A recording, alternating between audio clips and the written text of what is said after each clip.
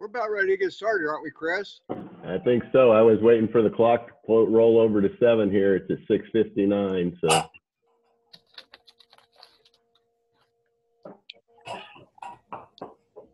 So, yes, I think let's go ahead and get started. Kevin, are you ready, recording-wise? I am. I'm ready. All right. I'd like to welcome everybody. Looks like right now we've got 40 participants. That's pretty darn good for a Teams meeting. I hope everybody is safe and healthy and staying that way. I'm sure everybody's ready to get away from their houses a little bit. I know I am. I'm going to go through some notes tonight and go through some shop criteria that will be will be under some special criteria when we get the shop back open, and I'll read through some of those criteria as we know it right now. That's kind of liquid and could change a little bit. Effie's going to offer us a safety minute after my announcements, and then we'll go right into the demonstration, and Jack's done a great job of trying to set his shop up so that he's got video in the right spot to kind of walk us through his demo tonight. So that being said, I'd like to welcome our visitors and any new members that are out there online. I don't know that I'm going to go around and try to find everybody, but I know Forrest, you're a visitor from Texas. It's nice to see you and meet you. Thank you. Hope you enjoy our meeting tonight. Glad to be here. Wanted to let everybody know that Larry Randolph, who did a demonstration for our club in April, was really displeased. He was having some video issues. I know it was a little frustrating. I accepted a lot of it as IT issues that I can't do any better, so I don't question people when they're dealing with this kind of things. But he was very apologetic to Mike, and more or less demanded that he have an opportunity to do another demonstration. So Mike has set him up for next month's demonstration for the monthly meeting, and he will try to make up for some of the problems he was having with the video and stuff during his original meeting. If you're a first-time visitor, please consider a contribution to the club. I think we asked for like a $10 donation the last time. If you've already donated the last time, by no means are you expected to donate again. It's just this is more or less a makeup meeting to make it a little better this time, hopefully. This month, Jack Karstens is going to do a multi-axis bowl demonstration that he kind of gave the board a little bit of a demo the other day on how he's going to present it, and I think it'll be very well done. Jack does a good job with all of his presentations. Right now, our shop is going to remain closed. I'm not positive that it'll be all the way through the rest of the month, but there are some things that we've got to get in line before we get everything open, including me getting in contact with all the openers and trying to get a consensus on who's comfortable opening and when they're comfortable opening, so that we can determine if we've got any holes in the calendar as far as what we used to have going on Open Shop. So there will be more coming on that. I apologize for not having a set date tonight, but I just think we're a little too premature to have a set date, but we're getting there, and the board's working towards trying to get that thing open as soon as possible. When it does open, both the Saturday and the weekday evening openings will be impacted by the COVID and by the restrictions that the city is putting out for us right now. So there's going to be some criteria that we're going to put in place. It's nothing that you probably aren't familiar with hearing. The criteria right now, as of right now, will be a limit of 10 individuals in the shop.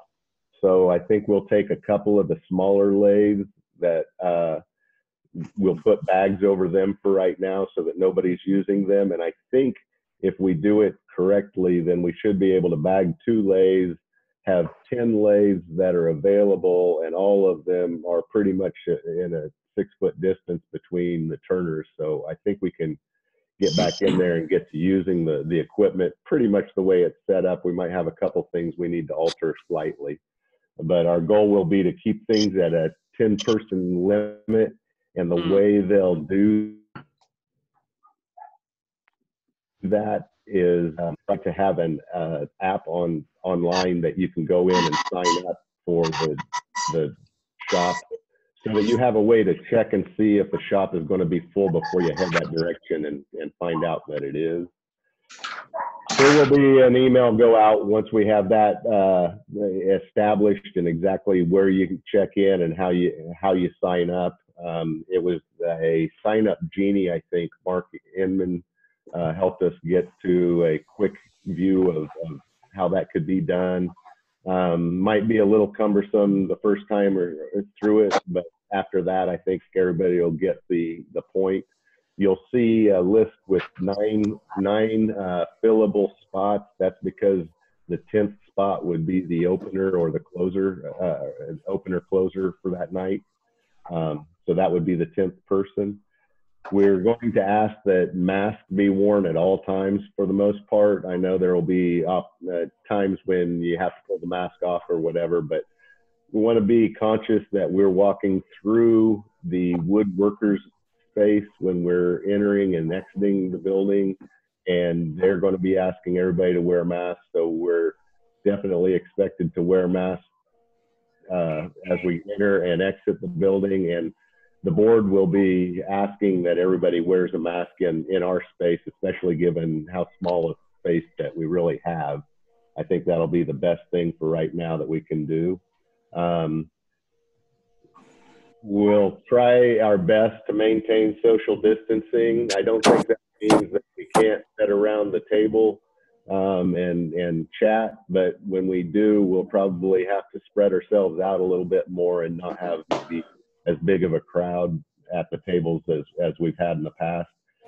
Now, these things will hopefully lighten up as the different phases of the reoccupation, I don't know how to call that right, but as we get more information from the city and they lighten up their restrictions, we'll lighten up the restrictions in the shop and try to get everybody comfortable with that. One of the other items that we'll be doing is we'll provide, the board will provide paper towels and some disinfectant, probably just like Clorox water or something like that.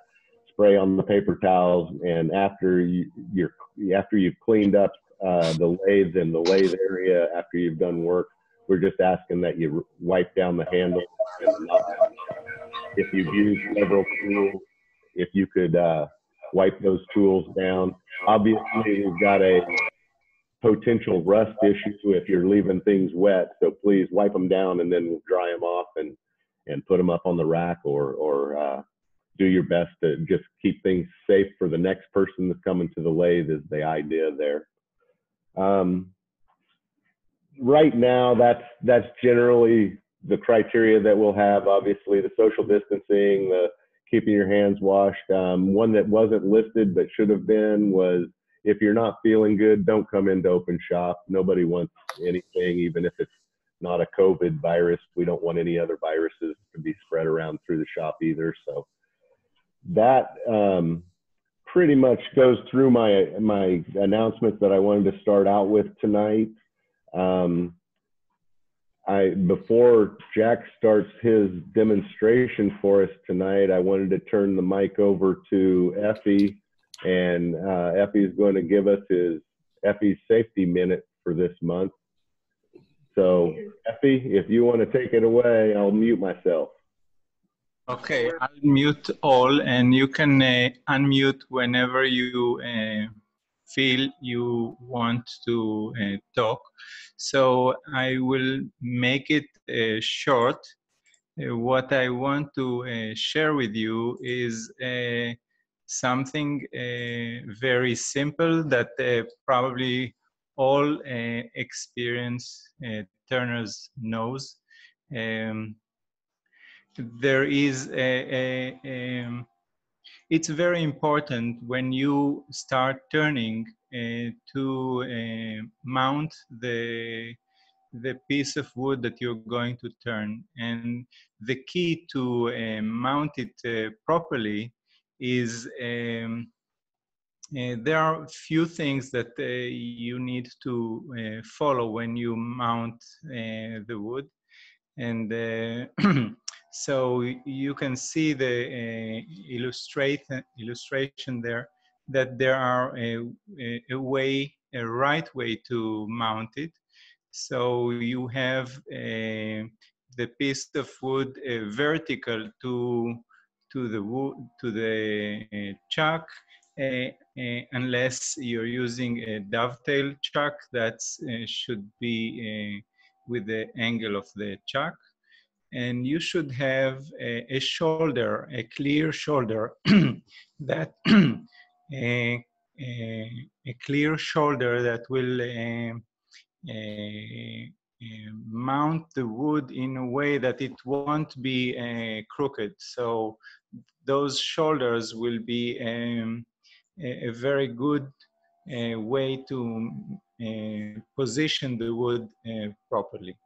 And of course, if the shoulder is in an angle, that's not as good as well. So basically, Sean is going to put this key essential safety tips for using the chuck. And I just want to emphasize this illustration, and I want you to be safe. So safe and enjoy turning. Go ahead. Thank you, Effie. Safety is always something that you you don't want it to be an afterthought, because that's never good. So given that, I'm going to let Jack take over the microphone, take over the main screen, and get right into his demonstration for this month. Everybody, this is Jack Karstens. Thank you.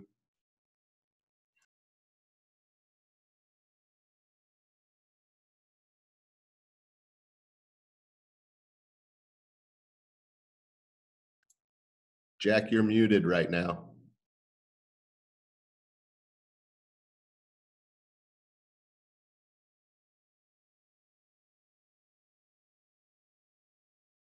Oh, okay.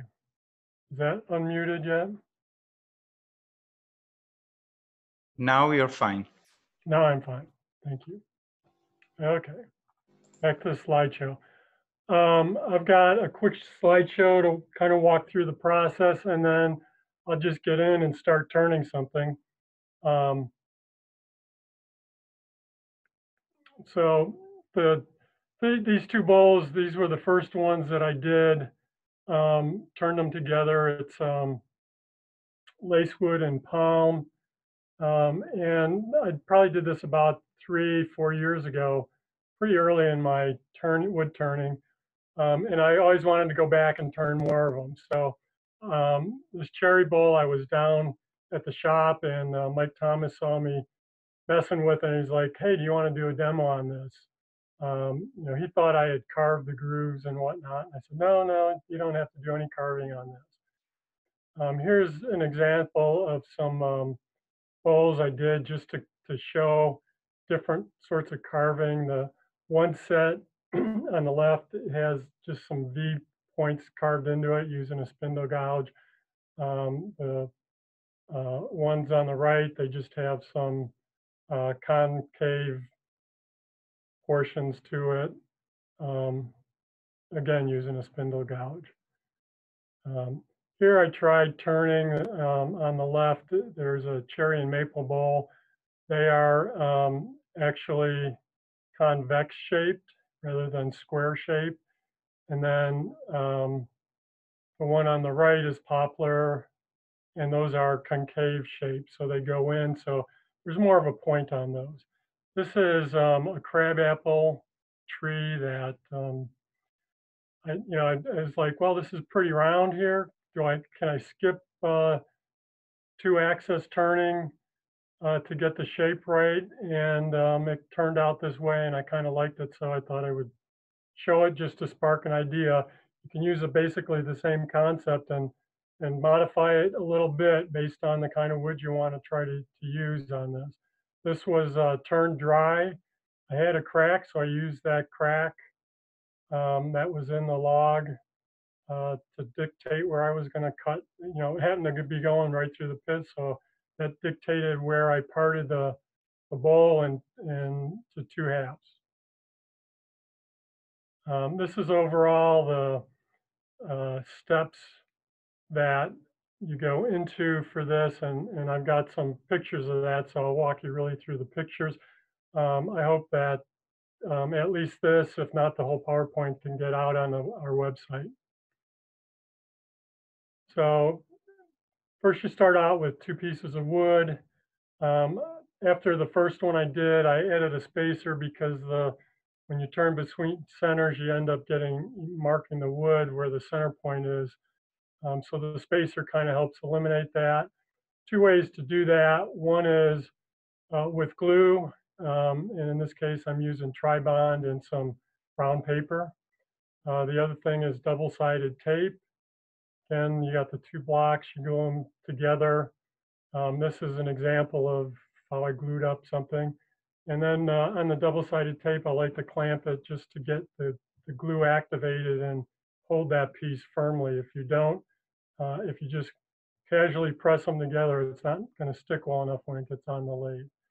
I also tried hot glue this afternoon, and that works very well. It's a little harder to separate the pieces with the hot glue, so it must hold it a lot better, maybe a little bit too good. I like to mark the centers at least along the spacer piece that I glue inside there. I'll mark the ends, but I'm going to adjust those based on the actual shape that gets turned.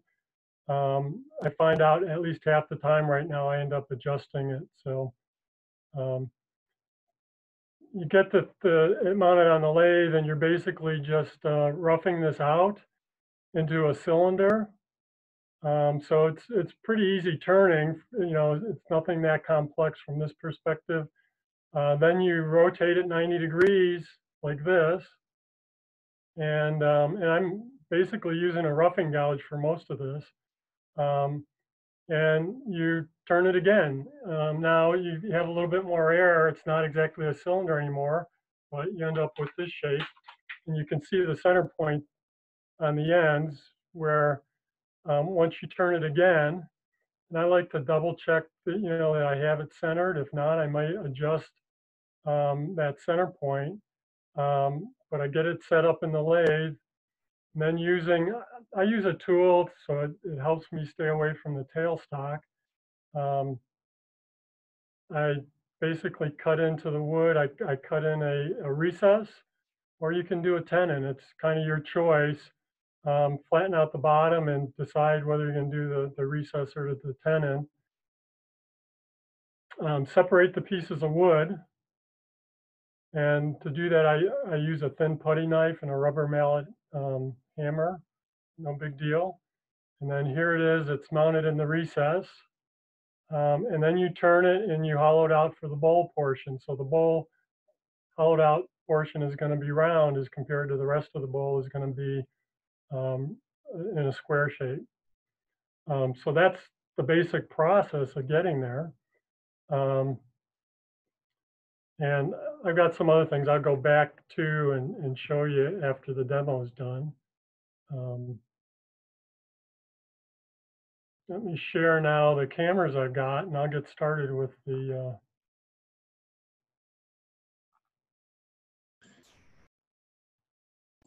Jack, when do you send the outside? Finishing and the outside, it depends a little bit what you want to do on the outside. But for the most part, I would recommend that if you're going to do a natural finish, you sand it while it's on the lathe. In fact, Bill Paulo gave me, in the shop, we've got some of these too, but there's some sandpaper. It's a long, belt sander from a shop belt sander. And you can stick that under there once it's in a cylinder shape, and it sands it real quick. It takes you about 30 seconds as compared to, trying to hand sand it once it's off the lathe. Thank you, Effie. I know that was on the slide, and I'm trying to get through the slides fast because I don't think the slides are nearly as exciting. But so let me kind of put these full screen. There we go. And okay, I'm gonna try to get this in the middle so it's not in the way. There we go. So I've already glued. I'm gonna put some safety glasses on. Normally I wear the face shield because something like this, if you're not sure, it can fly off the lathe, and it may be entertaining for people, but it's not fun for the turner. Jack, I want to remind everybody that you can see the screen that Jack is sharing, and you can slide the view to see Jack's image and the screen that he's sharing. So you can adjust the view so you can see the screen and Jack as well. Yeah, learning how to watch in Zoom is another challenge.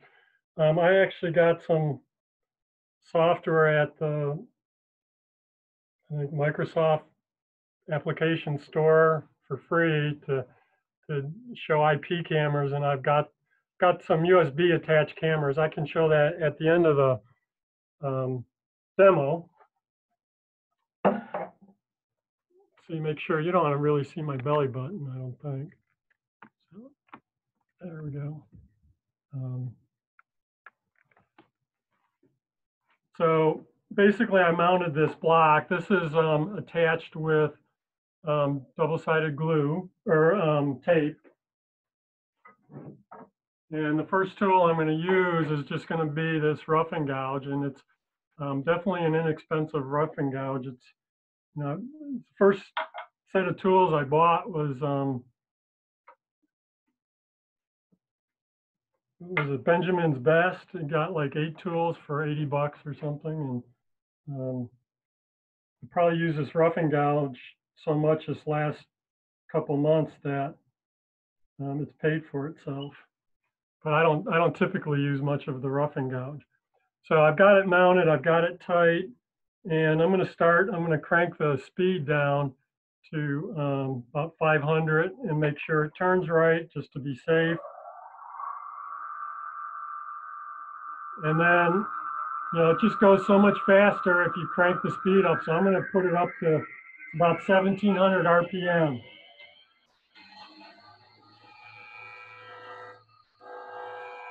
And if you watch all of the different cameras I've got going on, you'll see in my laptop camera, my body is moving. I'm actually not moving my arms at all. I'm just moving my body back and forth to rough this out, trying to keep the tool on the bevel. And you can get very aggressive with this. I did notice that when you start turning with the open grain, you might get a little bit of tear out. At least for this wood where It's kind of set like a traditional bowwood. The tear out's not that bad. It sands out pretty quick and easy. So you can see here, I'm getting pretty close to that spacer piece. And I probably have a little bit more on this side than on here. So I'll try to adjust that a little bit. I'm hoping I've got my spacer pretty straight. So, Jack, what's between those two pieces? So, well, this is actually another piece of, these are all poplar pieces, but this is, you know, like a 4x1, which is a 3/4 inch thick piece of wood here. And it's got double-sided tape holding it to these two. And these came off of a 2x4 of poplar. So I just cut 2 squares off the 2x4 to make this round. So, I mean, you can get any sort of exotic woods, or you can buy, you know, cherry, walnut, that sort of thing, in most stores or online. And if you're cutting down trees, like I did from my backyard when I had the hackberry cut down, I just ran it through the table saw and made a square. And like I said, I turned it this afternoon, and it spalted really nice. I haven't finished it, but I did turn it and got the grooves on it. So, and then you saw the one with the natural bark on it. You know, if you get it at the right time of year and the bark stays on, you don't even have to do this turning I'm doing because it's already done for you by nature.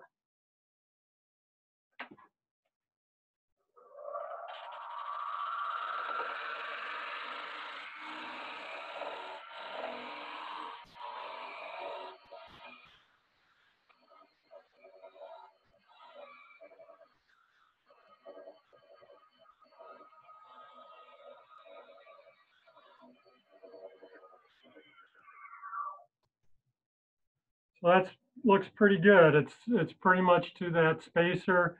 Needs just a little bit more here for me to reach it, but so let me try one or two more swipes and I'll be done with.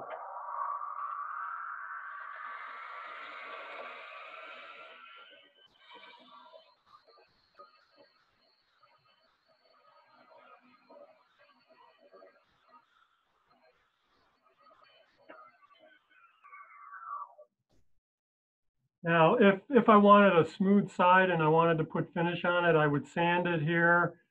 I can show you the sanding real quick just so you can see it.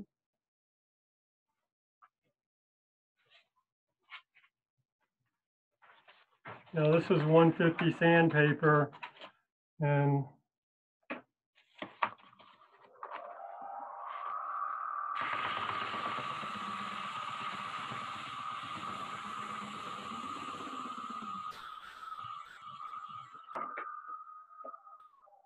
it's not quite fully sanded, but it's pretty close. And that, like I said, it goes very quick. So it's nice to do that. But since some of the balls I had and my inspiration for this originally was having some sort of features on it. And I've got another bowl that has it. But and it was also the outsides of the bowl were painted. And I've got an example of that, although it doesn't have the features on it that I'll bring up later. I'm working on the last couple days. So you can do different kinds of finishes on that. Well, if you're going to put features, grooves in that, you know, getting it real smooth is not necessarily as important. On this one, when I was playing with the roughing gouge, I figured out how I could make little coves on the side. So I'm going to add features on the side before I turn it, rotate it, and rough out the other side. And this is a trick I learned from Rick Bywater, is just to, when he does his beads, he just kind of wiggles the tool a little bit.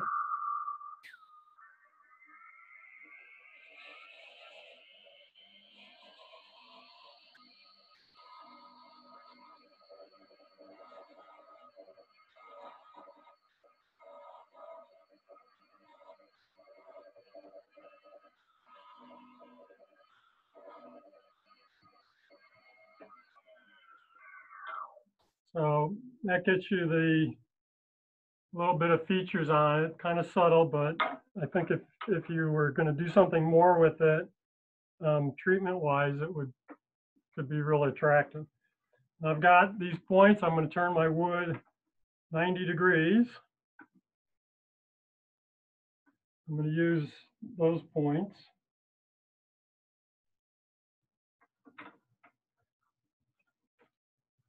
Now I got to take my tool rest back because it's the full width of the original wood now. And you know, one of the things I do is try to set that tool rest nice and straight so that it's parallel to the gap in the ways of the lathe down here. That way I can use my finger and press on that tool and then just run my finger along the tool rest. And then I know I've got a pretty sharp cut, mostly. Poplar's a real soft wood. It goes fast. So if you're using a hardwood, it's definitely going to go slower. You got to make sure you may have to sharpen your tool once or twice. But any other questions at this point as far as the demo? I thought it was pretty straightforward. After I did a couple of them, it's like, it's actually pretty easy.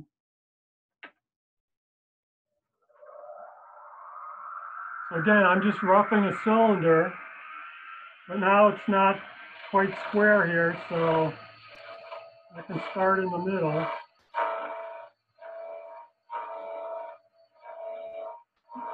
I do have the open side of the wood on this side, and you might see a little bit of pieces that are, you know, tearing out, and there's a little fuzz on there, you know, because in the middle there, you're turning very little wood and it's more air. The tear out's not so bad as compared if you try to rough out the open grain on your first pass. I think you end up getting more tear out. I just kind of stumbled into trying the open grain first versus trying it second. And I also found the tear out ends up being on the bottom of the bowl, and you usually flatten the bottom to get your tenon or recess on it, so it's not that big of a deal. And I can see as I'm roughing, I'm getting close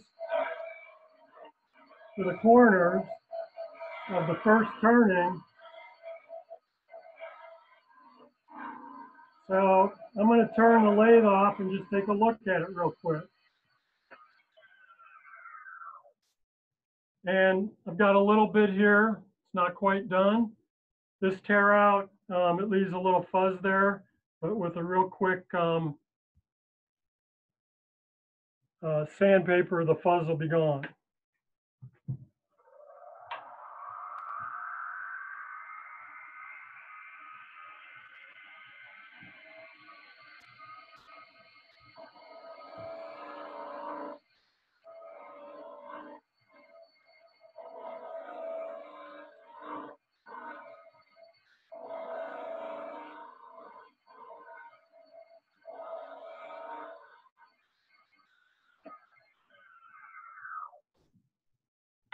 So,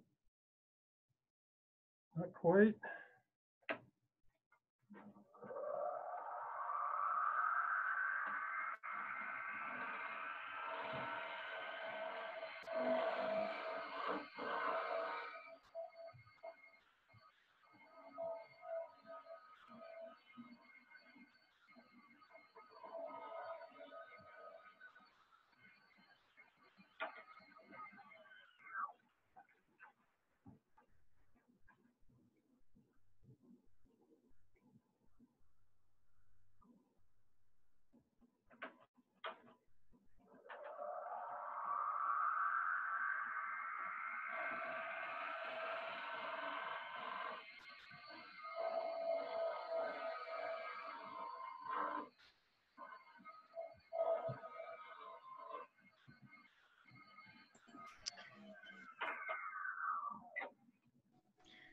When do you know where to stop? So I'm looking basically at this little line here that's part of the spacer. And I at least need to get to that line. If I'm shy of that line, then I haven't turned part of that ball. Now this side of the ball along this line here has been turned completely to the top. So then I stop. So, you know, on this other side, it's actually all the way around. It's not going to matter because that middle piece is, you're not going to notice the sides were slightly different. It's probably not perfectly centered. It's close, but not perfect. But that middle piece is going to disappear. The spacer is going to disappear. So.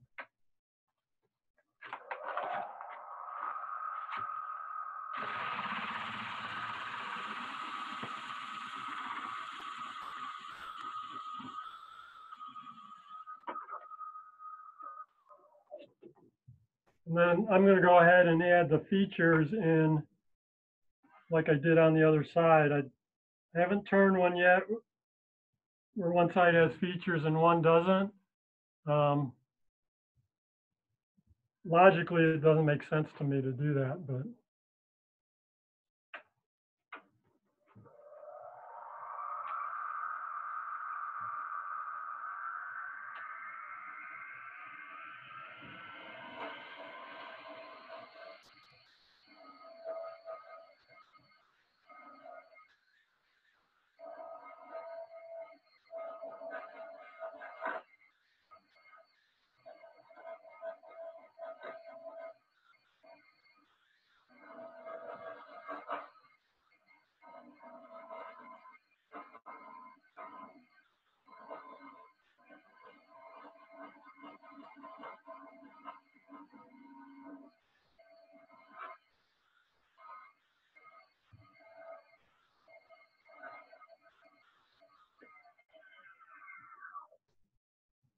There I've got 4 features on it.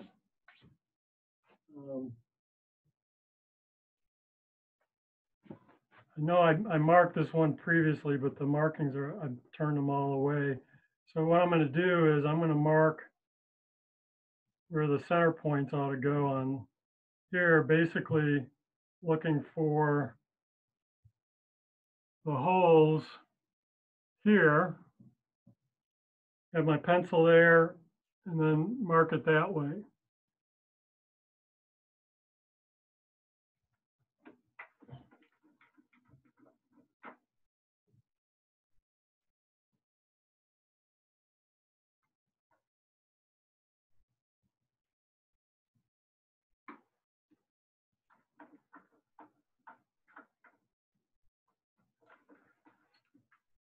And I'm flipping it just so I can mark the center point again on this side.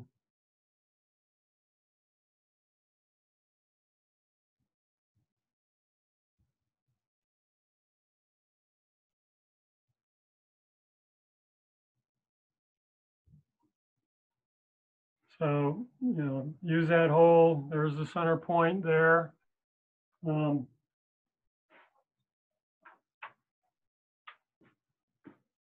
I've had to turn the light down quite a bit in my shop, so I struggle a little bit with seeing, but I kind of like using the yaw and creating that center point in the wood.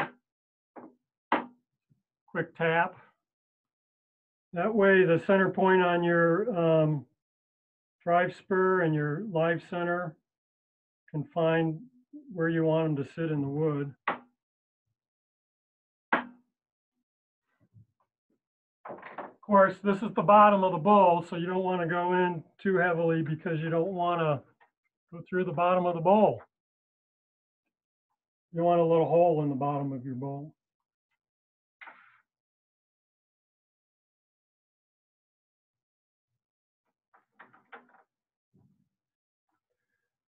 Now, doing these features here, you know, on this one, there's coves.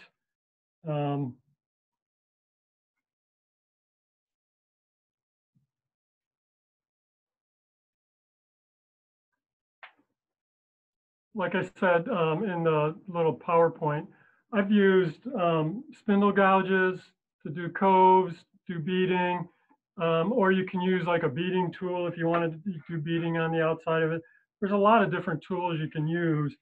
I just found as I was trying to different styles out with them that the roughing gouge was really easy to use to make these coves on there. So it was essentially what I wanted to do, and it made the demo go fast.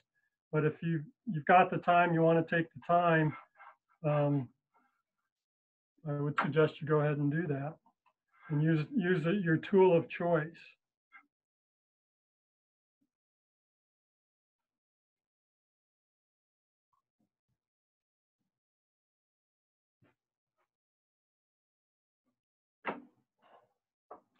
I'm going to move out my tailstock just a little bit so I can better control where my tool rest goes, because it's kind of on an angle. I don't really like that. I'd rather have it going straight in. So the next thing I need to do is kind of flatten the bottom, and it just takes a couple passes. If I had my bowl gouge out, I'd be using probably a bowl gouge instead. I will use my bowl gouge later, but right now I'm just using a spindle gouge to flatten that end out, and you just bring it right in here. It's only going to take a couple passes to get that. Trying not to bleed out too much on the camera, because that was a problem I saw with the cameras. Well, my shop is so bright normally. It was like, oh, I've got to lighten the camera look in here. So, but anyways, just to give a bottom or flatten out the bottom and give me room to put a little recess on it.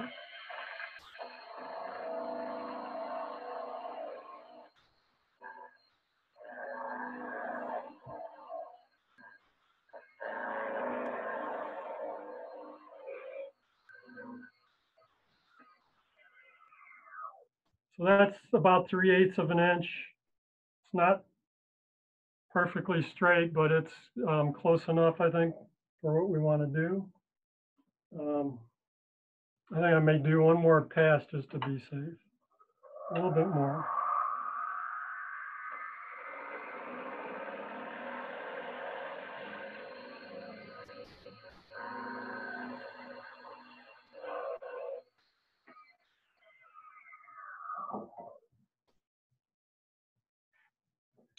Now, you know, I've made this tool really for doing dovetails on bowls when you've,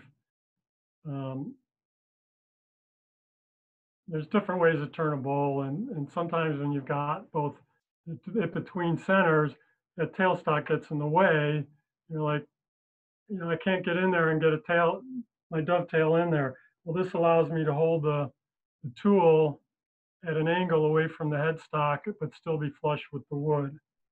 And it's got a little dovetail on it, so I can, on the recess, get a little bit of a dovetail on it.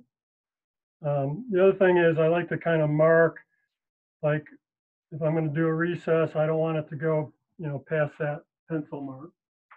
Just as kind of a visual safety thing, because as it's spinning, sometimes you can kind of see where the solid wood versus the air is, but you might miss it, and not worth taking the chance on that.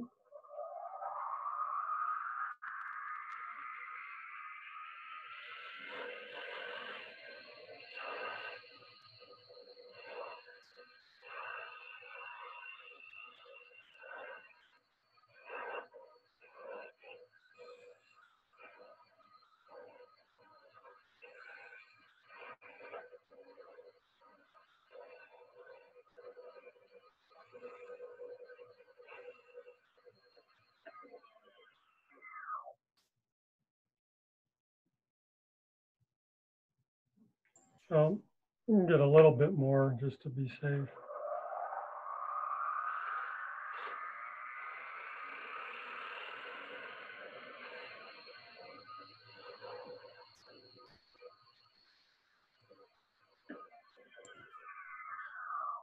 Well, one of the tricky parts when you're putting a recess in there and you still have that center point is you have to be able to fit the jaws in between in that recess because you've got this thing in the middle here. So you can only close your jaws enough as far as that middle piece is going to let you go. Now, normally, I found flipping it to be much easier and going ahead and putting a recess on the other side.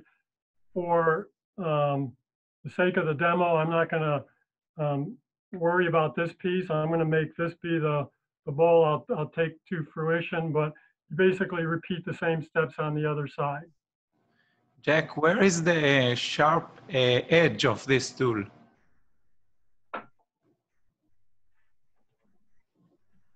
So this tool, along this edge here, that's what I sharpen. I sharpen right along here. Like a scraper? Pardon? Like a scraper. Like a scraper, yeah. Now, you know, when I first formed it, it's sharpened over there, but you don't do that much work on this side. All your cutting is at that end right there. So it's maybe like a badan, but shaped to make a dovetail and shaped so the tool can be away from the headstock.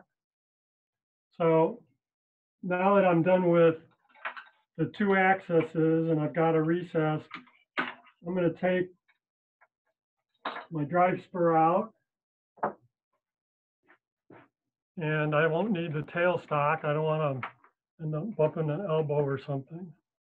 So I can take that one out.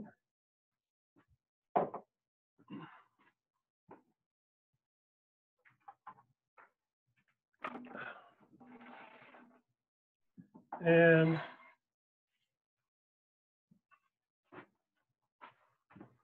I think we're doing pretty good on time, so.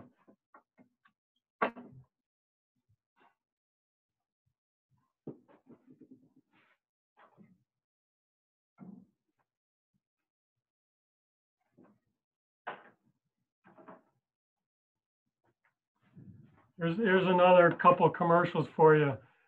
Sometimes on the tear out, it's hanging. I'll use this knife to cut the hanging pieces off so I don't get confused. This is a Richard Renzi special. Awesome knife. And another plug for a friend of ours who likes to make these thin parting tools. So that bark edged bowl that I made, I use that to get started on the parting of it.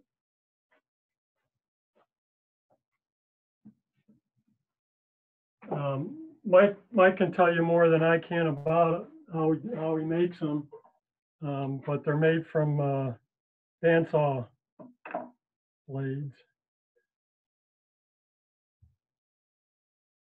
So normally I used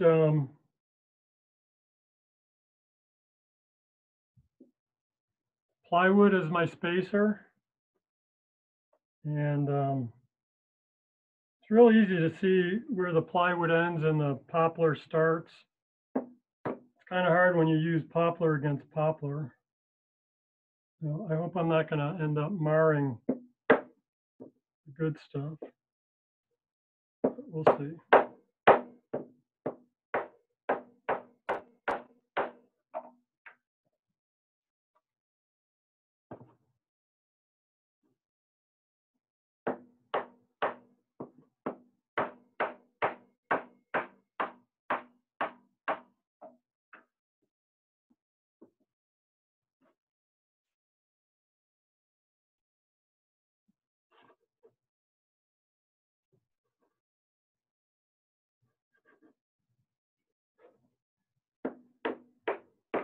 Jack, I don't know if you can hear me. This is Mike Thomas. I have a quick question about what method do you prefer to put those pieces together? Because I've seen you've used a paper joint and then double stick tape, and you're using double stick tape now tonight. Is that what you prefer?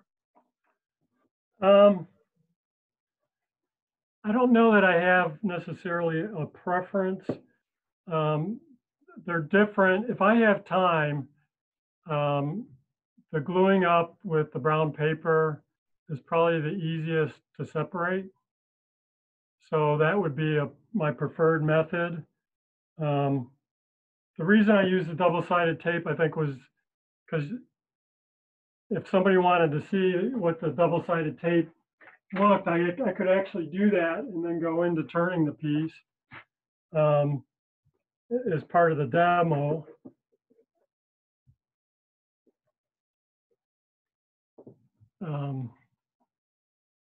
So I found out, I think, with when I was using double-sided tape once, and I was finishing and putting a shellac oil and alcohol high-speed finish on it, the actual double-sided tape was actually separating.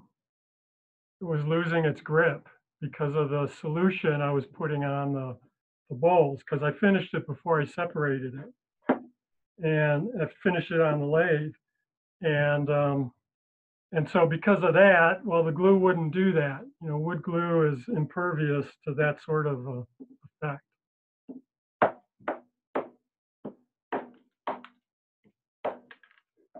This double-sided tape is stronger than my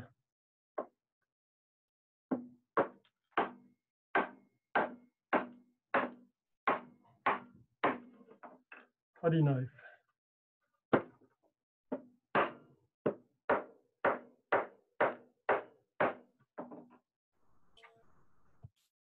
We use half as much double-sided tape. That's. I think so. I think so. I think I got carried away with this. I haven't had this much trouble in quite a while. So there it is apart. And a little bit of tape still on that side, but you know, that's going to be the bowl side right there. This still has a spacer on it.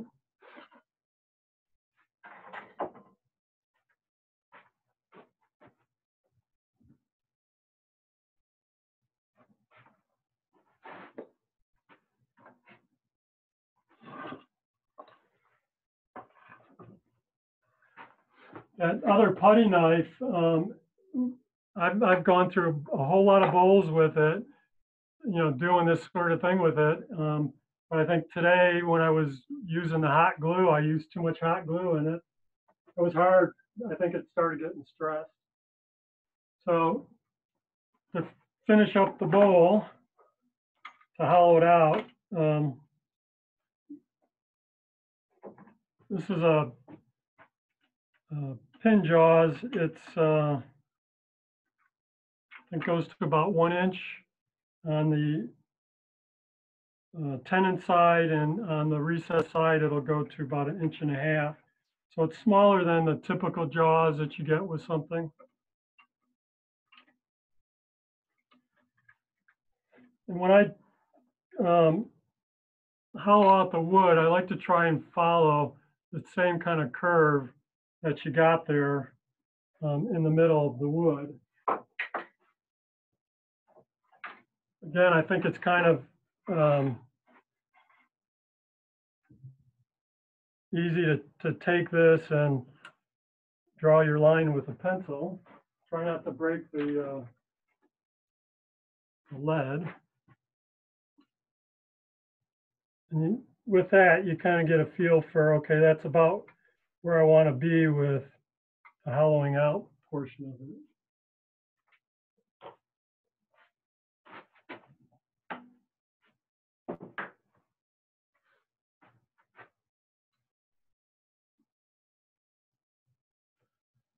And I'm going to take the tailstock off the lathe so I have enough room.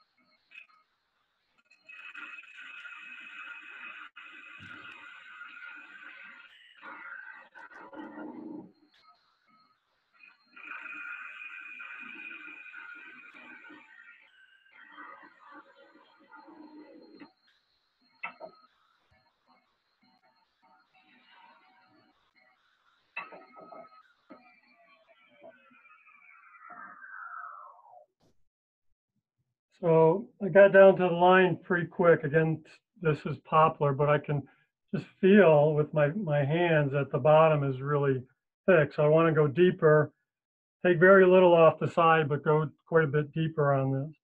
So that's just, at this point, it's like what works best for you for hollowing out a bowl, and making sure you got the right dimensions on it.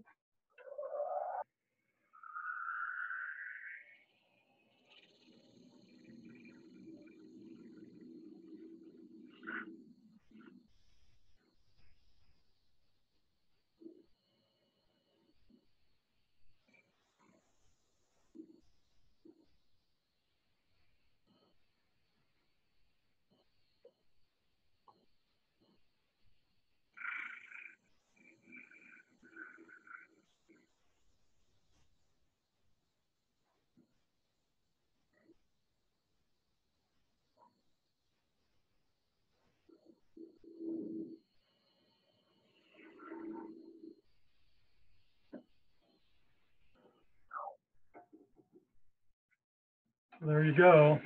And if I was wanting to finish that inside of that, I could do it now, sand it and finish it.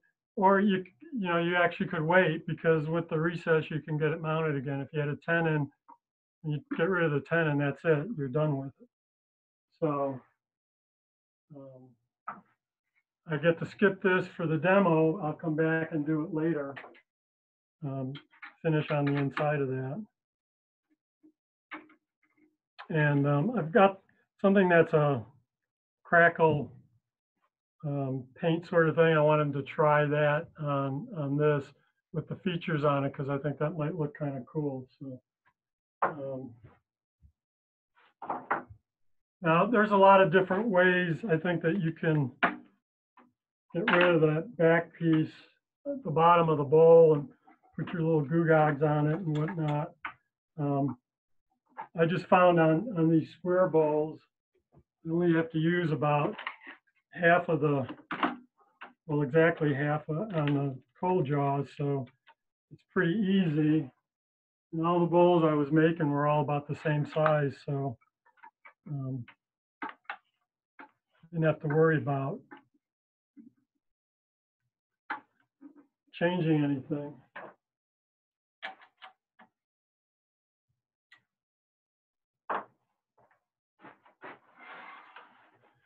And this is pretty easy, straightforward, just clean off that little nub on the bottom. It's the same kind of thing. You can use any tool you want on this thing. I've got the bowl gouge here, but I've used my spindle gouge for this.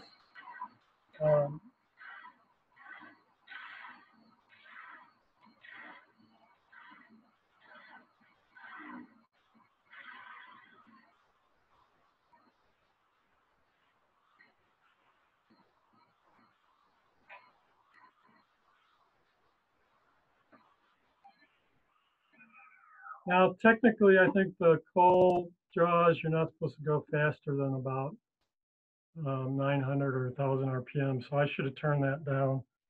But I've never had problems going faster, but you don't need to either. So but that's, oh, got to put some goo gags at the bottom of it. Otherwise, I don't pass Anthony the Acme test.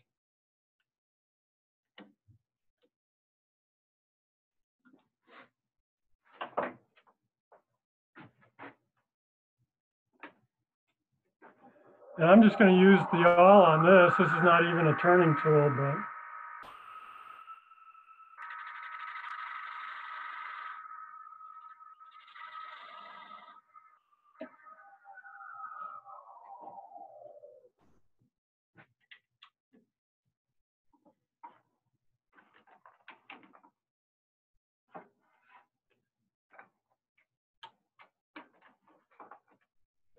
so that's the bowl.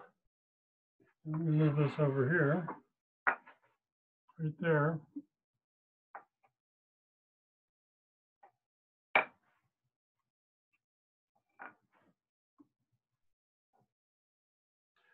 So sanding on the top side to get rid of some of that double-sided tape, I think is in due order as well. So sometimes I'll use the spindle gouge or the bowl gouge to true up that top side. But that looked pretty good the way it was. So I do have a couple of things to show.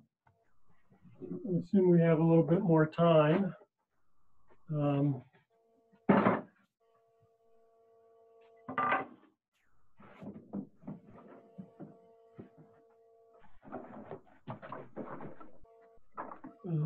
Something like that, I think you guys saw, that was in the PowerPoint.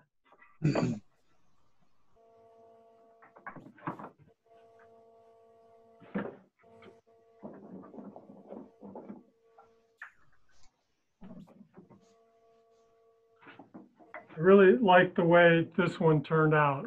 And I think the PowerPoint just doesn't do it justice. I think putting your hands on it is much cooler thing. So this this is the Pearl X paint with a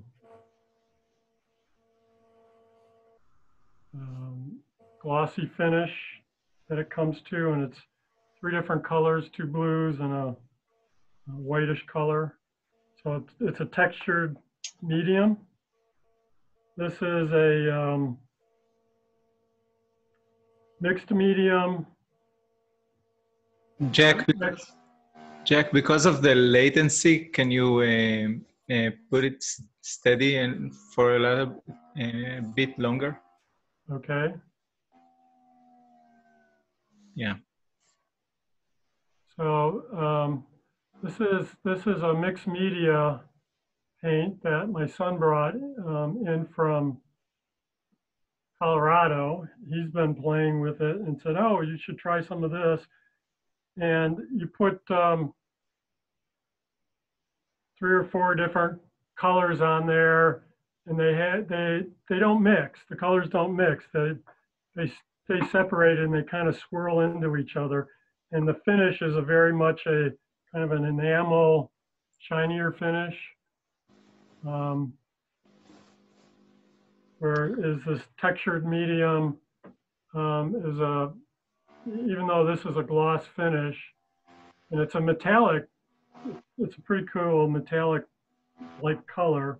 At least the way I apply it with a brush, it doesn't have a real smooth, it's a textured finish on it. So. Jack, how many sides you can have to a square? Perfect lead in. The square bowls I showed you, Effie had challenged me, and I'm going to pull up the PowerPoint and show you this. This is 1/2 of the piece, but basically done the same way, slight modification, but it's actually 6-sided. So instead of having 90-degree separation between the between center points, I first turned around cylinder and picked 6 points, equal distance. I turned, after I turned it round, I used the lathe and the indexer on the lathe to get me 6 positions, equally spaced, marked them, and then spun those positions like this, you know, point to point, basically. It was interesting. So I think, Effie, I think you could go to any number you want to. At some point, for this size, you know, I think if you got to 16 pieces, it would start looking round, but again, different. Instead of it being round like we're used to, because it got turned around this way, it would look round with all these, you know, grooves coming up from there, looking like it had been carved or something. So, and if you get a bigger piece, you could probably do more indexes on it. So, I'm gonna pull up the PowerPoint I was showing earlier, and I've got a section on the six-sided bowls. I'll show you that. And then I just want to show you what I had to go through to get my shop ready. Let's see, share that.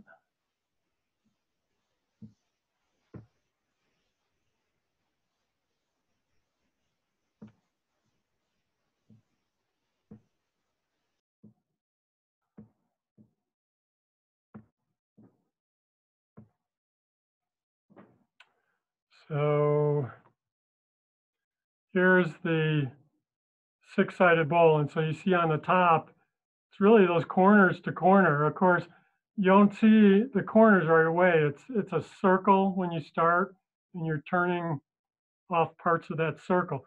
But if you can visualize that thing turning on the lathe with the points that way, and you're just going straight across it with your roughing gouge, just like I was doing with a square, except now I've got 6 points. I turn it 3 times, so it's on 3 axes instead of 2 axes to get that worked out. So that was very interesting. I was glad Effie gave me the inspiration to do that. This is my shop. I had to build this whole platform. My laptop slides into there. It mounts, you can see on the upper right. That's something I got at the AAW symposium in Kansas City.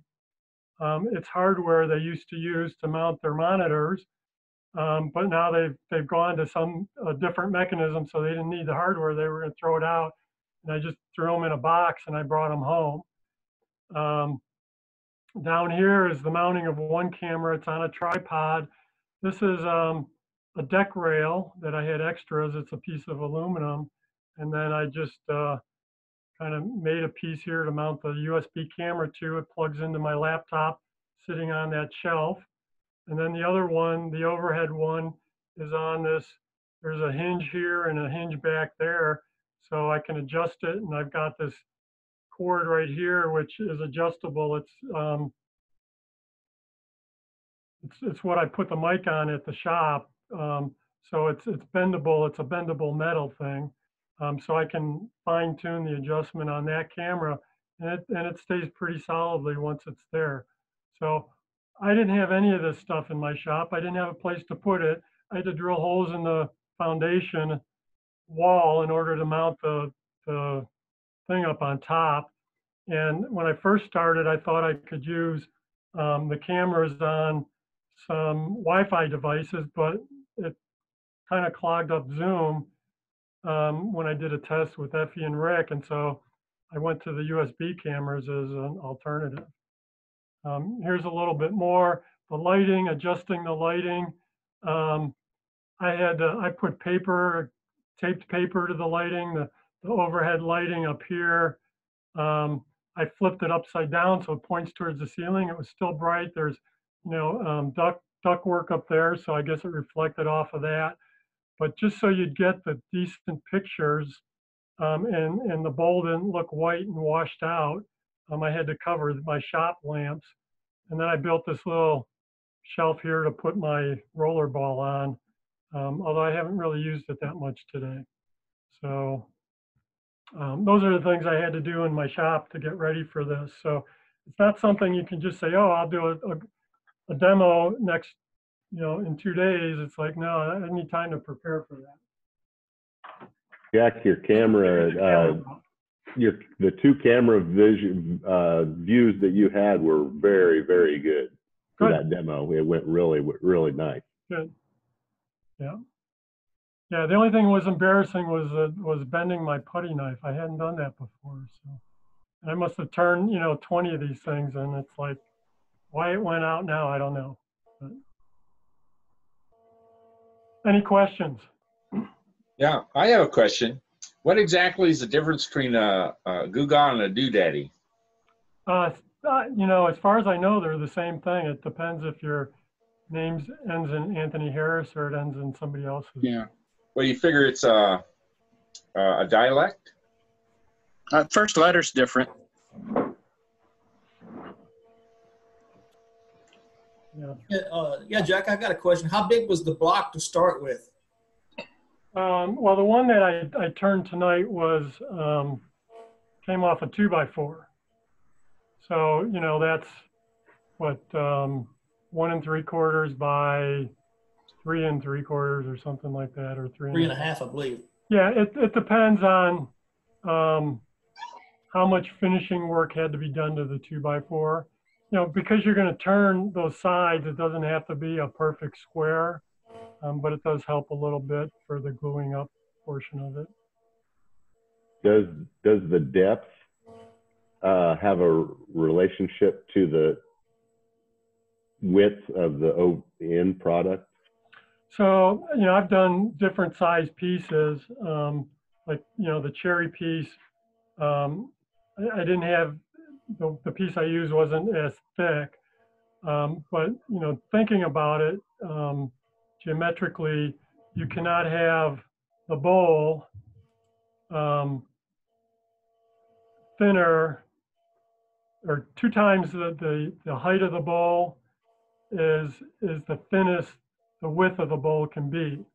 So if your width is shorter than 2 times, so if your diameter of the bowl is less than twice the radius, being, you know, from the center point down to the bottom, then what you end up doing is turning more of the bottom away, so you've actually turned the sides.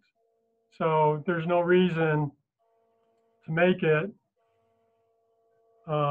the bowl deeper, because you're not going to be able to turn the sides with this technique. You know, you'd have to do after you, adjustment. at the point you've glued it up, do you need the glue up piece to be square? Once everything's glued together, does it need to be a perfect square to come out right? It doesn't really need to be, because you're going to be turning that side. You know, it was the kind of thing I never attempted to get it perfectly squared. I threw it on the table saw, cut it off, and it was close to square, and that was good enough. And you'll see it sometimes when you turn, is that spacer piece.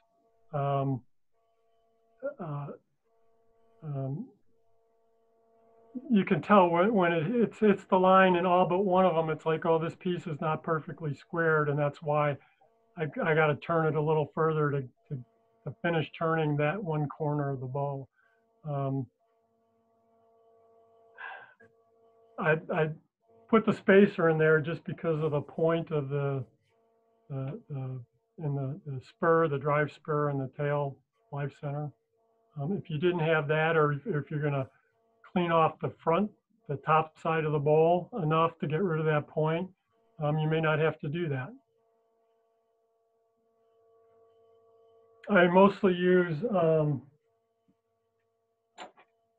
depends kind of what I'm doing, but well, I guess I don't have my camera on now. So this kind of a spur that's meant more for like flattened wood, you know, it's got lots of little tiny grooves or catches in it, teeth in it. I like using that when I've got something that's sawn and relatively flush. This, you know, in these, what I like about them is they're all spring loaded. I prefer that. That doesn't leave as big of a divot. This one that I've got is not spring loaded. So, and, you know, it's just a cup.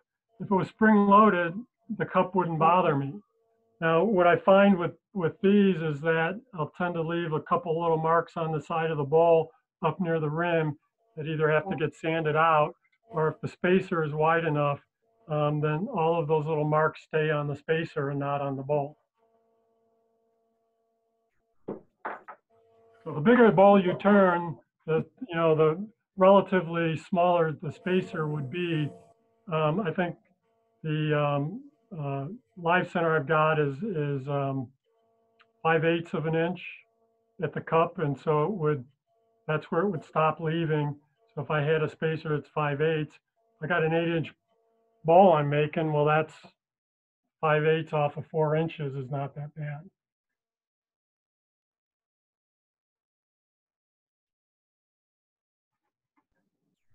Anybody else got a question for Jack?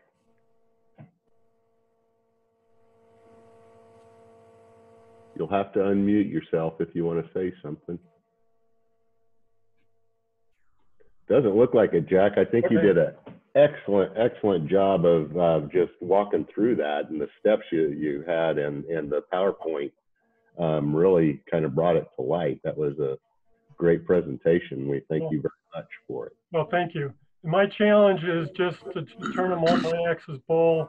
I thought it was easy enough because it's mostly just roughing something around, and then you just hollow out the bowl part. So as many accesses as you want, go for it.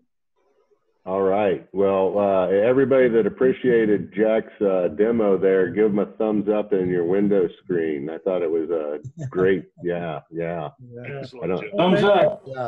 Good job. Yeah, good job. Good job, Jack. Thank you very much. Is this almost as good as being at the shop and seeing a demo? No. The camera work was even better. Yeah, that's right. The views were great. Yeah. Just a good organization on your demo was great. I really appreciate it. You're welcome. You can tell that he took a lot of time and effort to put into the lighting and the camera views and everything else, because it was excellent. And now that you've retrofitted your shop, we'll be signing you up for demos further down the year. There is a path from my back door to the basement door to down here. You'll be social distance the whole time. You can come here and demo here next month. No big deal. Oh, Jack, thank you very much. I'm going to call that, cut you off as far as putting all the pressure on you here. I really appreciate your time. Great presentation. I thought it went tremendously. So this is your chance, y'all. Hey, Jim Reynolds, I see you out there. I haven't seen you for a while. It's good to see you. Good to see you guys. Hey, while you're talking to me, I have a question for Forrest. Forrest, what part of Texas are you from? Fort Worth. Fort Worth? That's down in Jimmy Johnny Tolley area. Say again? Jimmy and Johnny Tolley. I don't know the name. Okay. Don't know them. All right. Are they Turners? Oh, absolutely. Are they member of the North Texas Woodturners group, or do you know? I'm pretty sure Johnny is. I'm not real sure about Jimmy. Where do they live? They have a lot to do with the SWAT symposium setup. Yeah. No, I don't know those names. All right. Thank you. There's a very active Dallas club, and then there's a very active Denton club that's up north Fort Worth in Dallas. Okay. I do know, and San Antonio. There's several very active clubs in Texas. I think, without checking, that they're outside of San Antonio, but I'd have to double check that. Well, they're probably members of that club down there, yeah. Okay. At any rate, we're sure glad you joined us tonight. Well, I've enjoyed it very much. You bet. And Ann brags on you folks a lot, and said she's learned so much, particularly when she has a chance to go down to your shop on a Saturday and somebody hanging around looking over her shoulder and saying, here's a better way to do it, and so forth. So I've been I take credit for introducing her to the sport, but now there's not much else I can teach that woman. She's solo. Of course, you got to take a lot of credit for that, because she won our Most Improved Turner Award for last year, for 2019. I knew about that immediately after it happened. She's got a whole menagerie of animals at home now that she's turned out of wood. Oh, those aren't they little cuties? They are fun. It's fun for her to tell about going to one of these shows that you guys do, a craft show or something, and she just gets out there and meets the public and just hobnobs around and hands out business cards and invites them to the club and everything. She's never met a stranger, I don't guess. But she does have to learn how to be a little bit friendlier. Well, I've done all I can do. The rest of it's up to you guys, I guess. All right, I'm going to get into a few more notes here that I've got written down. So if anybody needs a restroom break or needs to go get another cup of coffee or a drink, this would be a good time to do it. Not too many here. I did want to let you know that John Gathright, who was on our board for I think over a year, or about a year anyway, he's resigned from the board, and Mark Inman has agreed to step in his place. So I want to thank John. I know he's not on here, but if you guys see John at any of the turning events, he's still retaining his membership. He's just getting off of the board, and he's no longer going to be an opener closer. But thank him for his time on the board, because he was very helpful and had some good ideas, and always showed up and was willing to give us his time on that. Mark, we're excited to have you in. You've been to several of our board meetings, and you're always willing to jump in and take care of things, and I really appreciate that. So welcome, and appreciate that you took that spot. Mark Inman was also John's backup on the nights that he was the opener, and Mark is agreed to take over the primary opener spot on those nights, but there is some time coming up this year that we might need to help Mark out because he's got a back surgery. Is that right, Mark? Yes, actually next Wednesday. That's next Wednesday, so he might be healed by the time we get there. So right, we'll take care of that, Mark, and we appreciate you stepping up for us. The other things that I got here is Ann was trying to follow up on the Strawberry Swing event. They had talked about possibly trying to pull off a quick video type craft sale. Yes. Chris, can you hear me? Yes, I can. There is some noise, so I'm going to unmute everybody, and if you want to talk, you can unmute yourself. Okay.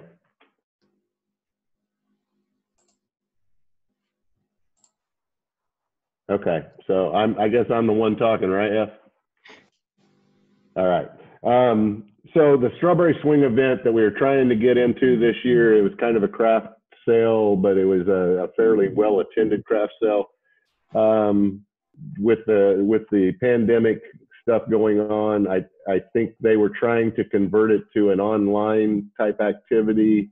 Ann was doing her best to try to keep up with what they were planning. It was all going to be happening pretty quick. So I think we've decided to opt out of the Strawberry Swing event this year, but do keep your eyes open towards August of next year. There is another event, another Strawberry Swing. We're hoping that the pandemic issues won't be there at that point, and so we'll try to get ourselves as a club back into that event next year. Hey, Chris. Yes. Yes. Okay, the show is going to go on this year, but it's going to be a virtual show. So it wasn't going to work for us since we don't have a website where we sell our products, because what they would do, I think, is they would talk to people and then they would refer them to the website, the individual websites. So maybe, you know, if they do that again, we might be more prepared. The next show coming up, though, is the summer show. So it's in August. So that's what, how many months away? 3 months away? 3 months away, okay. We have been invited to participate in that. And hopefully then that will be a regular type craft show like we have attended in the past. Okay, thank you, Ann, for straightening me out there. And Ann will keep us abreast of what's going on, and then we'll pass it on to the club as we know a little bit more there. Just want to keep this in your heads that the Irish Festival is still planned for Labor Day weekend. We haven't heard anything different, and to the best of my knowledge, we will attempt to be there with a booth like we have in the years past. I had a note here that the Woodworkers Guild will be changing the door locks. I don't know. I haven't been able to confirm that. And we were having some confusion earlier where that statement came in. I had it in my notes from our meeting. So until we hear anything differently, just disregard that. But if they do change the locks, we'll find a way to get our openers a new set of keys or a new key to get in the front door. I wanted to thank Dave Stalling. Dave, I saw you earlier. I don't know if you're on my window right now, but Dave provided the silent auction piece for last month. It was very well received and it was a beautiful piece. And Dave, I wanted to thank you for your participation in that. Let's do it. This month, the silent art auction is actually one of Jack's bowls that he just demonstrated. He's got some very, very nice work and a little bit larger piece, I think, that he's got out there for the auction. I want to encourage everybody to take a look at the piece on the website. You have opportunities to then bid on that piece. You're supporting your club, you're supporting Jack and the time that he put into that. So everybody, please consider bidding on that. Kevin, can you tell me how long the bidding is going to be open for? This week, that's the 15th. The 15th. So we'll Friday. have bidding until this Friday. So I thought that's what I had in my notes, but I didn't know if that was exactly right. So it will stay open for bidding until this Friday. Jump on the website and you can put a bid up for Jack's Chris, piece. the bowl in the auction is a three-pointed bowl turned from a cube. It's not the same thing I just turned tonight. It's not the demo. Okay, wow. Something I demonstrated a couple of years ago. Yeah, you did demonstrate it though. Last year? Yeah, yes. That's the image I saw in your PowerPoint that I couldn't figure out why it was in there, Jack. So I apologize. This is a turn from a cube, three-sided bowl. Jack did a demonstration on it last year. Very, very cool. And he took it about as far as you could take it as far as investigating all the different opportunities that you could do with that. So please take a look at the piece and consider a bid. Thank you. I think that's about it for my president notes. So we've gotten through that portion. We're going to attempt here to do the challenge. If anybody has a piece from Mike Thomas's demonstration on the everyday carry, the EDC box is what he called it, then we'll give you an opportunity to jump in here and show it and talk about it. I think easiest way, if you can go down to the bottom of your screens where you list the participants and click on participants, it'll bring up a list. And at the bottom of that list, now this may not be the same on a phone as it is on the PCs, but at the bottom of that list, there's a spot where you can raise it says invite, mute me, or raise hand. So anybody that would have something to show for the challenge, and let me tell you that the winner of this month's challenge will get 2 craft supply gift certificates as the prize for this month. But if you want to raise your hand over there, and if that doesn't work and we don't have anybody raising their hand, I see 4 hands raised, 5 hands raised. If you don't know how to, if you don't have, can't find the place to raise your hand at the end of this, when I get through the people that have raised their hands, I'll ask everybody if there's anybody else, and you'll have an opportunity to just unmute yourself and say, yes, I've got something, and we'll go to you. But I'm going to start with Mark Inman because he's the first one on my list with the raised hand. So Mark, if you want to go and show us what you got? Sure. See how I can share. Effie, can you highlight him? If in the window you have an option to do a pin video, and that's how you can enlarge the screen. All right, and then what is it, Effie? There are 3 dots in the corner, and there is an option to do a pin. It's called pin video. That's in the corner of your image in the Teams meeting, Mark. Okay. Okay. Got The it. 3 dots. All right. Or we can just do if you want to share your screen. It's just a file. It's not a video. Okay, you can share your screen. Everybody can use the speaker view, and then we'll all see you. All right. Yeah, so I can see you now because I set it to speaker view, so we can see you now. Okay, so you can see my screen? See you. Oh. To share your screen, there was an item on the bottom in the middle of this. Got it. And then you select the screen you want to share, and okay.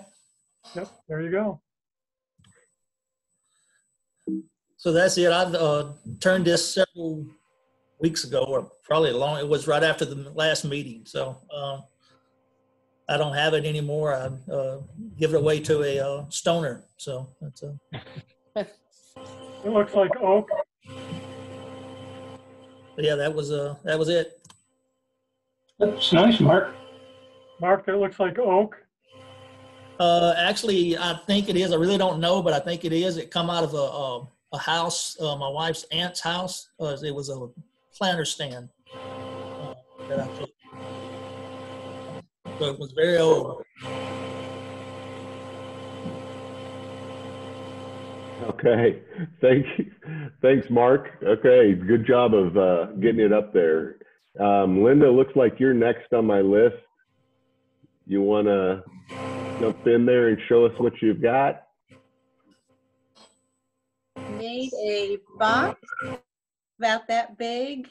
Not sure what it's out of, but it holds $6 worth of quarters, if you can see all those. So if I never need quarters, here I've got them. One thing that I did do, I took, when you have the one more cut and you shouldn't take one more cut, well, I did. So I had to, it was kind of loose, so I took a little bit of golden thread, I don't know if you can see that there, and put a layer of glue on it, and so now it just works.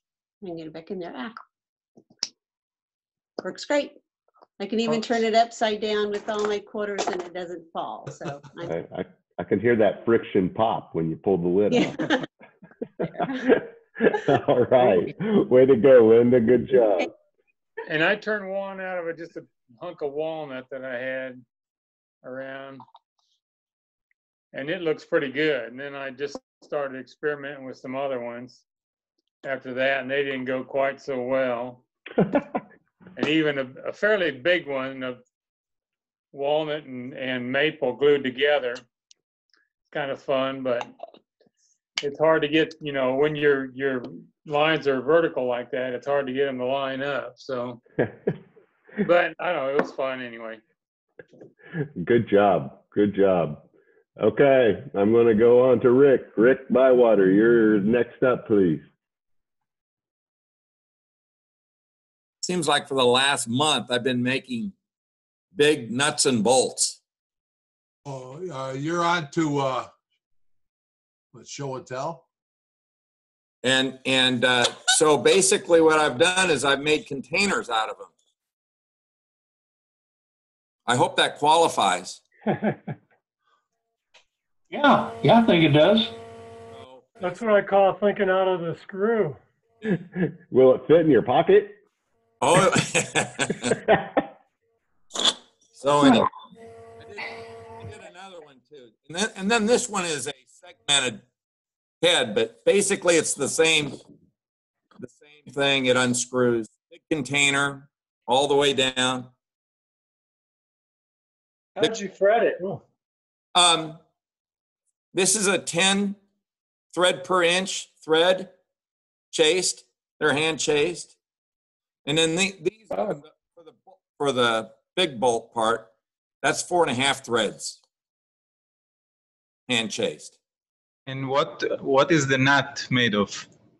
The nut, I ended up buying, this is a Caribbean rosewood. I ended up buying that at Metro Hardwoods. And I'll tell you what, it cuts a thread just beautifully. I don't know if you can see it very well there, but yeah, it was a wonderful project. So very nice. Thanks. Very well done. Okay, good job, Rick. Phil Royer, you're my next one.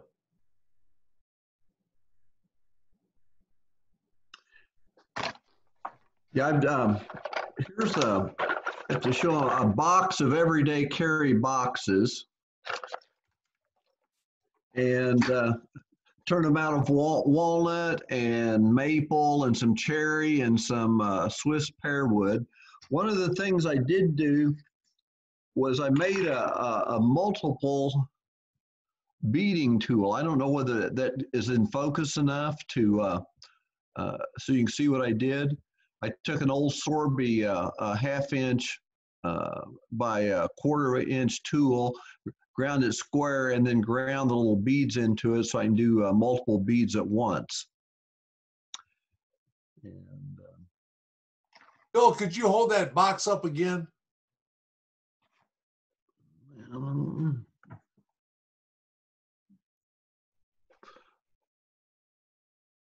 I need to take a picture for the newsletter. That's very cool, Phil. Looks like you went whole hog too. A box full of them. well, there has been this thing going on called the pandemic, and it helps my mood to get out in the shop and make chips. That's awesome. It looks like you've been making some. I appreciate it. Do those spin as well as your tops? Oh, yes. Yes, they do. Thanks, Phil. I'm going to go on now to Joe Vega. All right, I'm here. Can you see me? Oh, there you go. Yeah. Well, before I got going really good on these, I screwed up a bunch of them, so I don't know if that's like a bolt. But I did get a few of them made, and they're just small and normal. I wanted to show one thing that I did do to one where the cap was way too loose. And I know this takes away a little bit of the usefulness of the item, but I don't know if you could see that, but I put a dowel up in the top hole that was the same size as the bottom hole, and that way now it sticks together and it doesn't come apart. So it makes it a little bit smaller, but it does, if your top and bottom don't go together right, if they're too loose, that made a tight fit. So it makes it at least half of it works. Like you reestablished the friction fit. Yeah. The one, yeah, that was a good idea. Anyway, good thinking. It worked. All right, thank you, Joe. Good job. Sue Bergstrand, where are you? I can't see your picture. I got to go to the next screen, but you're out there with an example. Go ahead. Yeah, I made I don't know whether I'm showing up or not. Yes, you are. I made a small box, and I hollowed the top so I could put an enamel in it. There. Oh, yeah. The box. Sue and her enamel work. Good job, Sue. You know, without a big lathe at home, I'm getting more enameling time in than turning time. Oh, yeah, that's probably true. All right. Thank you for sharing. I'm going to go on next to Anthony. Anthony, so you got your screen on. Let's see. You missed Joe. Oh, there you go. Okay, I see you, Anthony. Anthony, you going to show us your box? You got to unmute yourself, Anthony. He's already showed it. How's that? I made a box out of briar, and it's I stained it with two different colors. First, I essentially stained it black with printer's ink, and then I sanded it off so that just the hard grain that had absorbed the black stain stayed, and then I put a lighter color over it. And I guess I put, I made two lids.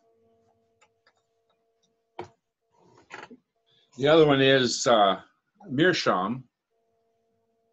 And I've chased a thread in meerschaum before, but I don't do it too often. It's a really soft material. So it was kind of fun. Why do you use meerschaum? Say it again? Why do you use meerschaum? Is that, does that not burn, or is it? Yeah, soft, it's a Turkish clay that absorbs moisture and is supposed to smoke cool. Oh, okay. So I smoke my box. It's a smoking box. Not a pipe. It's not a pipe. It's I mean, it's a box. box. The lid screws on. And got a hole in the middle. I think it fits our criteria. We're pretty loose. Thanks, Anthony. Thanks for sharing. Mark Turner. I think if you start talking, you'll come in. Got it? Oh, yeah, I see you. Okay, it's a lidded box, but it was sort of a big piece of birch, so I turned it into an urn.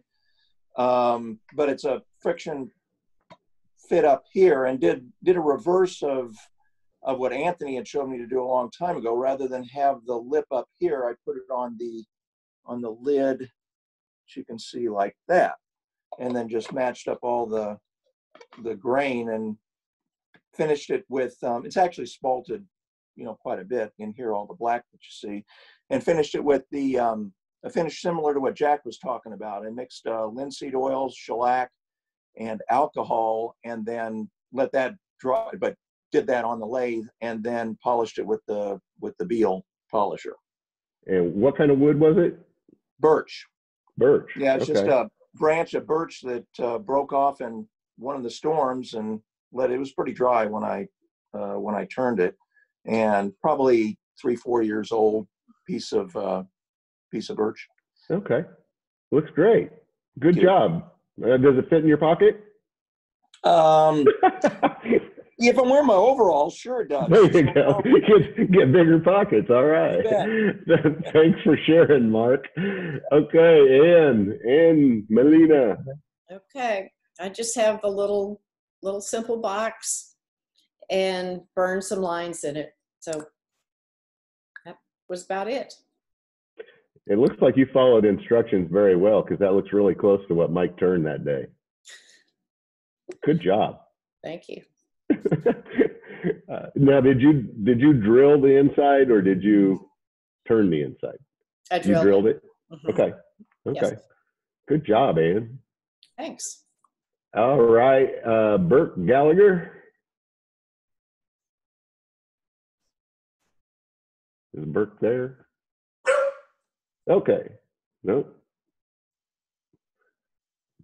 Burt, let's see. There you are. Burt, you're going to have to unmute yourself. Okay.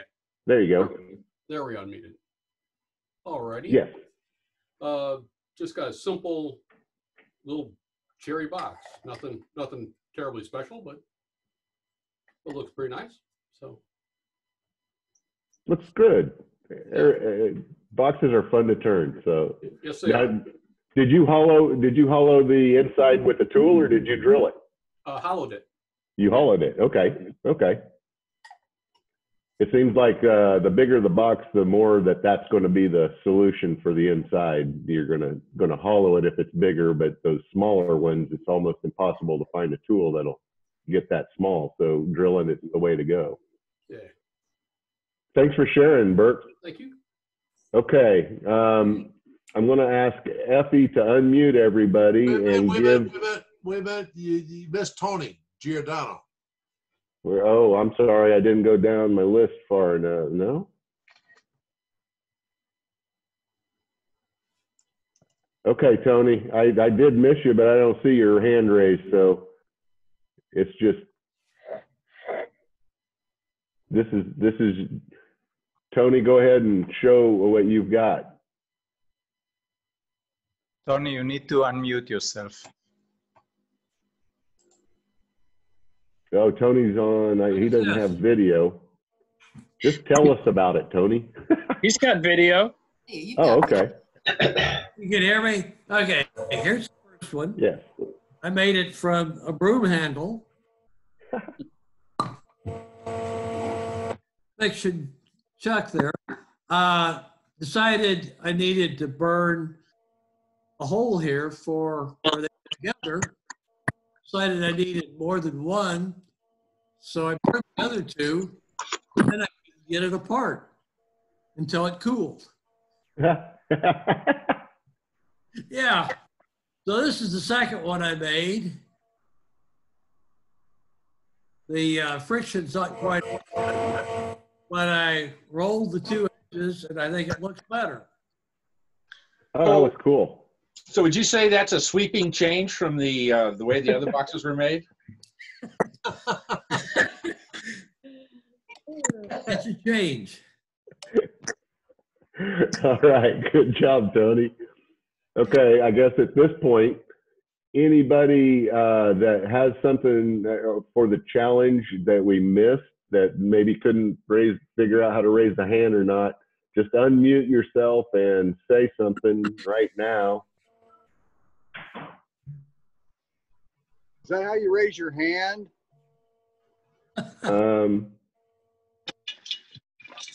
Nope. Okay. I think that gets us through our challenge. Well, one more. Oh. Okay.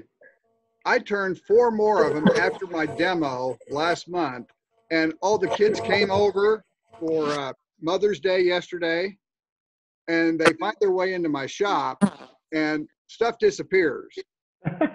So this afternoon, I was looking for those 4 boxes, and I couldn't find them. And so I talked to Ellen, and she said, oh, yeah, she and Chris took a couple of them. And so, anyway, let me see if you've seen these.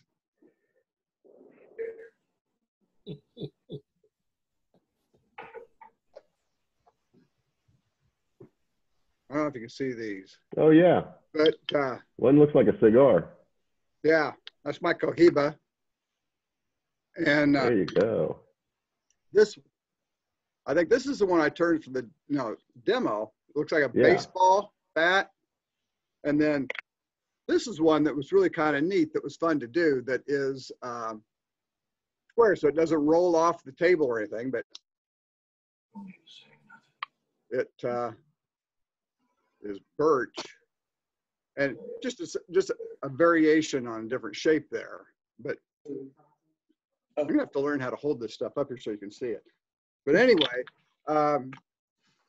watch it when your kids come over to your shop and everything, because they see stuff they like, and I tell them, a lot of them, you can just have it. And that's how I get rid of a lot of my stuff. But I got rid of more than I wanted to. I said, you could have them probably after the demo. I would have told them that. But anyway, they're over at my daughter's house. So, but I appreciate everybody participating and trying to make these. And I enjoy that because that's how I learn. It was a fun little project, and I think everybody enjoyed doing that. So, all right, I think that gets us through our challenge. Kevin, can you remind me how we are determining our winners this month? Well, actually, I have determined a winner already. What we did was we numbered all the entrants. There were 13, and we drew a random number. Google drew a random number for us, and the number turned out to be Mark Turner. Mark Turner was the winner of the challenge this month. And all right, Mark. Yeah, and Mark, thank you very much, Mr. Lucky Winner. I'm going to send you 2 numbers for 2 craft supply coupons, and you'll get them in the mail. You don't need the actual coupons, just the numbers. So you'll be able to order $20 worth of craft supply stuff due to your win today. Thank you. That, as Mike said, that when it's here, it will be, when the kids come over, when, they release me from quarantine, it will disappear rather quickly. So always does. All right. Super job. And thanks for all the participation, guys. I think that was great. Okay. Last thing I'm going to do tonight for this meeting will be the challenge, the show and tell. And we're going to use the same format. If you have a show and tell item you'd like to present here, raise your hand, Tony. Are you raising your hand, Tony? Yes. All right, I'm going to start with you this time. Okay.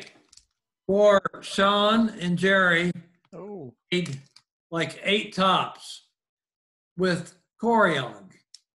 Oh, wow. Thank you, Tony. Those look great. I'm sure tops are in a short supply since we aren't in the shop. So this is great. You're helping keep the supply going while we're quarantined, Tony. That's great. Okay. Thank you very much. All right. Anybody else? You just go out and raise your hand.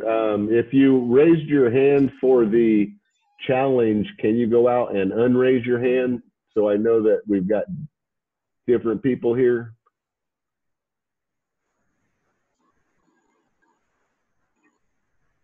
Or just leave it raised if you have a show and tell item.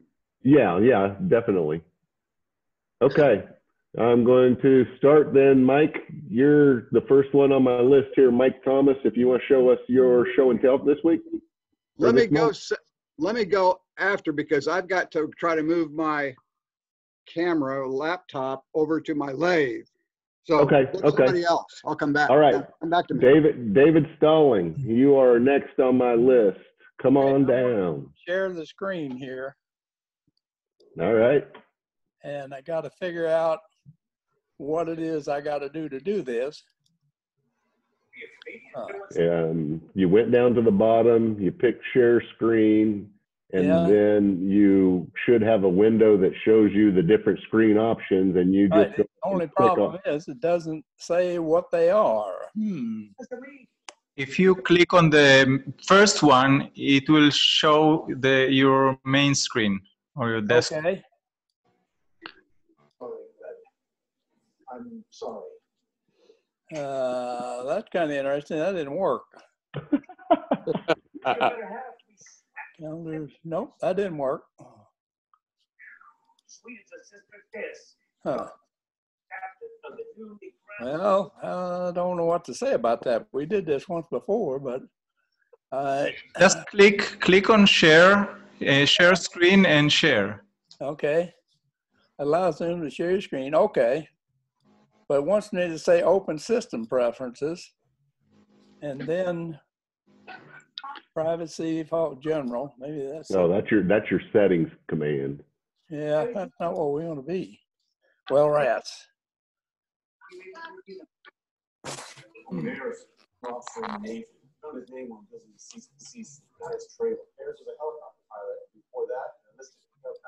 Now I've lost the whole thing. I can still see you, so you're still there. Well, It's when I get into the multiple screens, Dave, that's when I can't ever remember where my arrow is, and I'm always looking at what screen it's on. So yeah, so maybe you can go to the next one and I'll scratch my okay. head here. You check out and see if you can find a way. Mark Turner, I'm going to you now. Okay. Well, for Mother's Day, I made a bud vase. This is elm. And then again, just did a natural finish with the Beal, and then made a bunch of tulips like this. This was the first one, so I should have curved that a little bit more there just by drilling it out with a Forstner bit and then taking a 1/4 inch bit for the dowel to fit in. Okay. And this cool. is just, yeah. They have a scent? I'm sorry? Does it have a scent? It looked like you were smelling it. You know, it's a very natural, sort of woody scent to it. You know, very forest. Yeah. Very forest. All right. Or you can, you can always put it in here. There you go.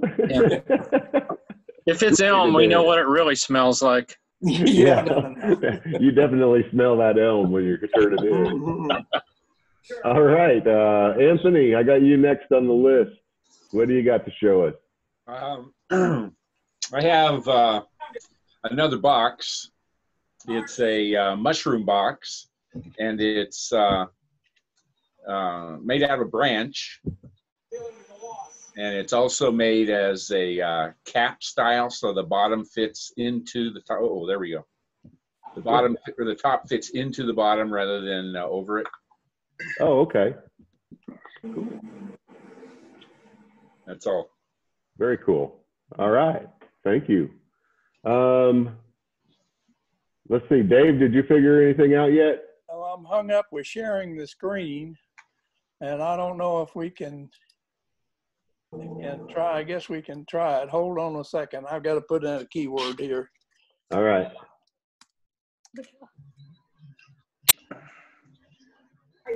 It is telling me that it wants to share the screen, and it's locked out right at the moment.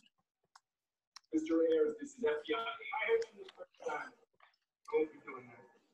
I want the White House to NFA authorize an intercept. Mr. Ayers, we will shoot you down. Those in your black and white. Okay. Let's try what happens with share screen and see what happens again. Okay. And I've got this whole big option up here. I'll just say share and see what happens. And it keeps pushing me back to grant access. And I got a new computer, and that's what I'm kind of lost on here. Oh, okay. Okay. Well, here, I'm going to move on then. You keep trying and see what you can do. Hang on, yeah. Thank you. All right. No problem. Rick Bywater, what do you got to show us this month? Since COVID has hit, I'm just going to show you exactly what I've been up to for the last 6 weeks. And hopefully you can see all this stuff. I've either done lots of big nuts and bolts, and I mean real big. Rick, can you make your position steady so it won't be blurry? Well, I'm just moving the, uh-oh. Yeah, don't move your hand. We can see it, but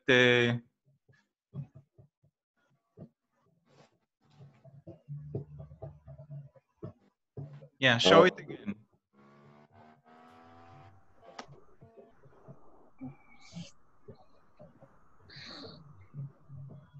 Rick needs to talk, so it'll be full screen. Oh, Rick, yeah, I think your voice is not coming through for some reason, Rick. Hey, hang on a second. Now I can kind of hear you. Can you hear me now? Yes. Yes. Okay, so if I hit share screen, what happens? We'll show you. Should give you. But you probably want to show your camera, correct? I'm just going to just do this again, and hopefully you can see it all. Yeah, we can see it. Just be steady on your... Okay. And then talk a little bit, and it'll pop into our main screen. Rick, say something. Now? Yeah, go ahead. A lot of those are just solid nuts and bolts. And then also I started turning, my neighbor cut down a walnut tree. And so it's just a nice, kind of a nice platter with a carved foot. Can you see the foot?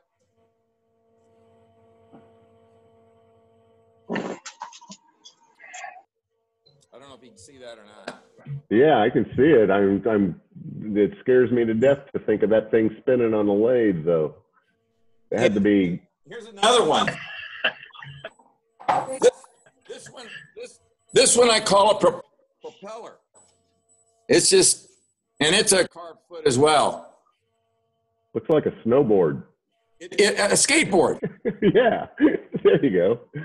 Very cool. But anyway, yeah, the bark really stayed on because he cut it down before the leaves started. All right. Well, thanks, Rick. I experimented on making a wing nut.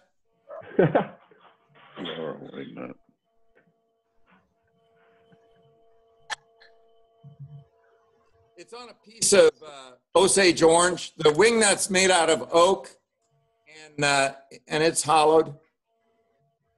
I didn't think you could thread oak. I didn't think it was dense enough. Maybe it has to do. I've learned a secret on a lot of my nuts. There's 6 segments. What I mean by that is, this is a piece of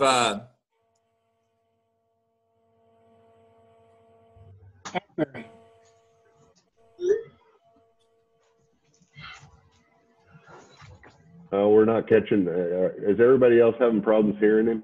Yeah. Okay. Rick, you're kind of coming in and out on sound. Sorry. He has a dynamic mic. He needs to talk constantly. So he needs to be making some kind of sound all the time. Oh, so it keeps up and keeps Dynamic picking him mic, up. yeah. Okay. Well, we saw it. Thanks, Rick. Over and out. All right. Let's see. Ann, I'm going to go to you next. What do we got this month? I experimented with off-center turning. So I started out with just making some little weed pots or twig pots, and I have some that are smaller and taller, and this is over a little bit more, but I learned a lot, and that was fun. So then I thought I wanted to try to do an off-center bowl. So I had a piece of sycamore, and I turned this, painted the inside, and then to cover the holes in the bottom, I put in a plug and painted it also. What holes in the bottom? What? What holes? All right. Good job. Those are very beautiful. I like that. Did you drill the hole for the bud vase, or did you turn? No, I drilled that. You drilled that. Okay. Okay. Very nice. It's very unusual looking. It was real easy, and I thought that this would be something that would be an item for another show. Sure. When we get around to doing it. So yeah. Yeah, it catches the eye. It's different than just doing it on one axis. Sure. Looks good. Thank you, Ann. Mm-hmm. Okay, I've got a hand up for phone number 913-271-3539.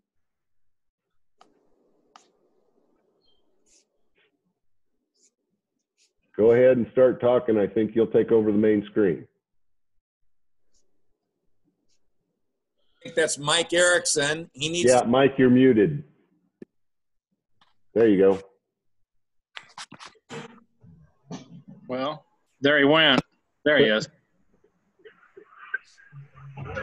Okay, I can't see anything. We can hear you and see you. You can? Yeah. Yes. Yes. So I don't know how this is going to work. I'm looking right at your face. Okay. There you go. This? Wing box. Yeah. Okay. Another one of those skateboards that's got a bowl in the middle of it. Yeah, and then I put a bowl in it, and I made it so that I wanted it so the 4 corners sits on the table, and it's dried out a little bit so it doesn't quite do that. And then I made one out of pear. And then I used a scraper to make the accent pieces in it. And then I've been doing some resin work. So here's my pine cone with a Wingate finial on it. You see the inside. Very cool. And then I made another top out of maple with part of the resin in the pine cone. And it also fits on the top. And then I made a vase out of maple and 261 popsicle sticks for the colored banding. Oh my gosh. and hollowed it out. And so that was interesting. That was a step away from the colored pencils. Yeah. I've been making all kinds of stuff, but I think this is one of the favorite colored pencil projects I've ever made. It's a box.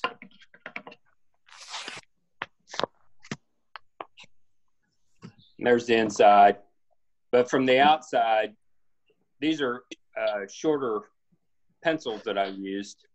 Just kind of doing some experimentation on it. So I've been pretty busy. That you have been busy. Those are very, very cool. Thanks for sharing tonight. Thank you. All right. Okay. Chip Siskey, I saw you earlier, so I know you're here. What do you got to share with us this month? I had to unmute myself. Oh, there you go. I made a functional piece here, if I get it in the camera. If you remember, I broke my wrist not long ago. And one of the things that I found to be a problem after I broke my wrist was when you would bump something, give it a love tap. And that didn't work so well for me. It started the carpal tunnel thing. So yeah, to save myself from love taps, I made a little mallet.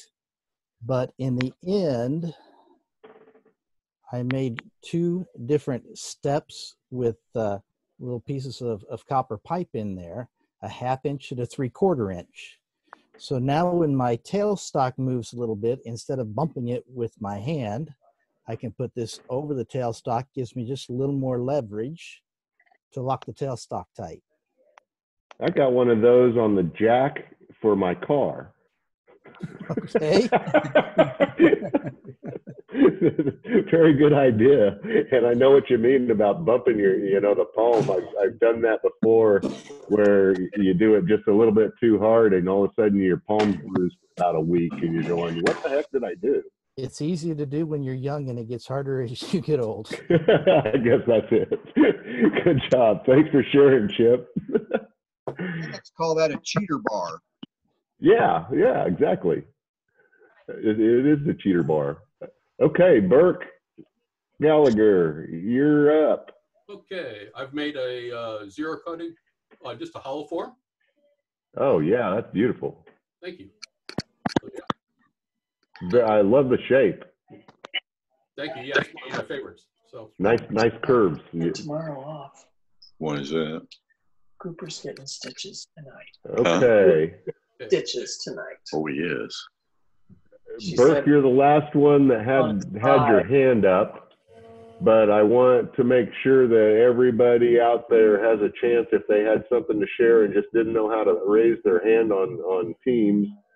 Go ahead and unmute yourself and say something, and we'll get you on here. When you get to the last guy, this is Dave Stalling. I'm going to try it one more time. But okay, Dave, great. Let's try it. Dave, you've got fuzzy. Not bad. You had it on the computer.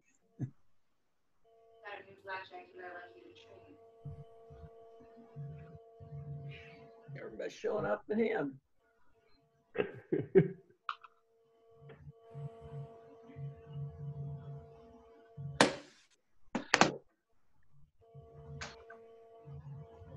Chris, you're not waiting on me, are you? I was trying to. Oh, well, I pushed the button one time. I didn't mean to crowd that in. No, go ahead. Well. this is just not going to work. I can see the writings on the wall because it's not letting me get to my screen. It wants to. Can you hold it up? Maybe. Did something come through? Oh, well, yeah. Now we got your screen. Oh, we got all kind of stuff here. Now we got your screen. Yeah, there definitely. There we go. Well, here's the object. This one, I'm not sure what's up on the screen. It looks like a three-part whirligig. Yeah. Okay. All right. This is an attempt to make a wind-driven yard ornament. And this started out as if I do another screen, how can I do another screen? Well. Just pick the screen should pop to the front that you pick. So if it's up, just pick the border on it. Okay.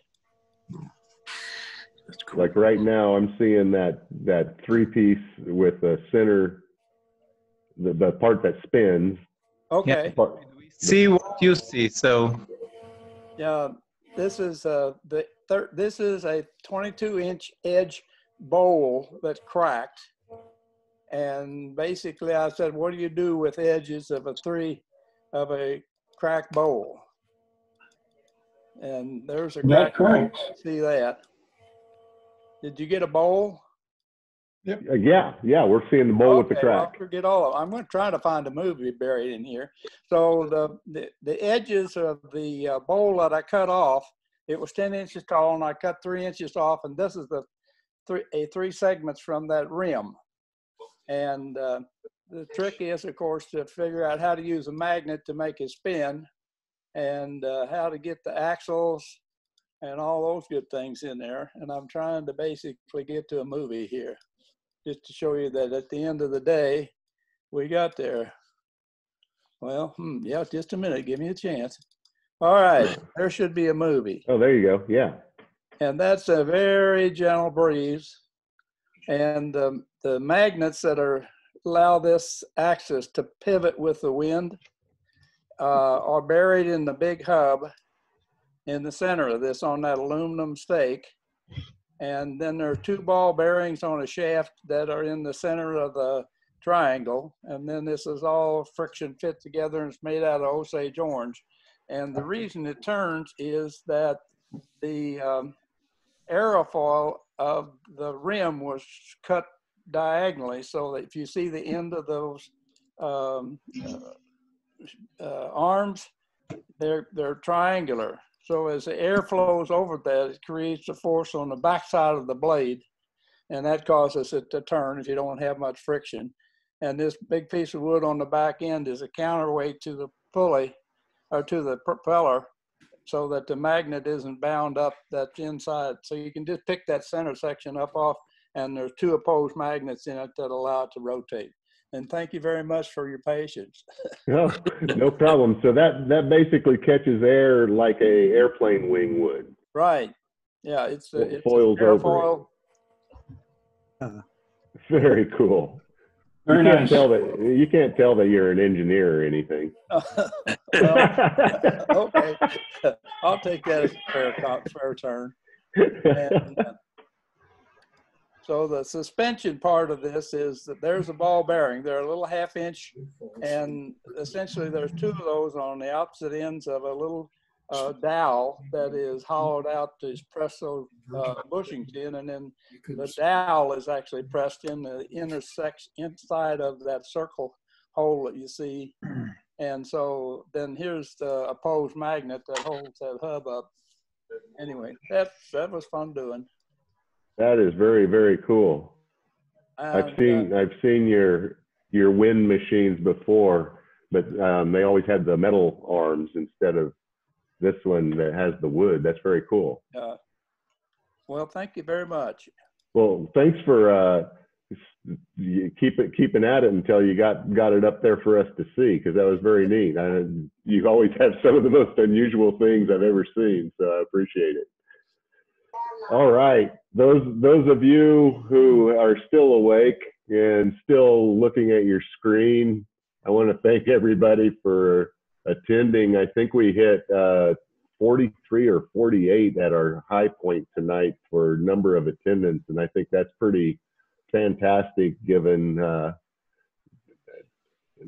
our current situation and finding a way to get out there and see each other and share things with each other. It's pretty cool that we have this opportunity, that we have this means. So want to thank everybody for their participation. Want to thank everybody for showing up. Thanks for your patience with us while we kind of work through some of our teams meeting inexperiences and learning. I think we're all learning a little bit every time we get into this. Want to invite everybody to join the meeting, the video meeting that we'll have next month, where Larry Randolph will be doing the demonstration. And as we get things ironed out as a club, as a board, we will let you all know how we're going to go about opening the shop back up. But I'm hoping it'll be sooner rather than later. So we'll certainly keep everybody posted. I think everybody wants to get back in there as much as we can, as quickly as we can. But we do obviously need to keep safety in mind. So the board will work through that, and we'll let the membership know. I think that's our meeting tonight. I want, again, thank everybody for their participation. Linda, the treats were wonderful. Oh, yeah. So we should have, we'll be coming for the double stuffed Oreos when we get back into the shop. All right, guys. Thank you. Have a great night. You too. Good night. See y'all later. Thank you.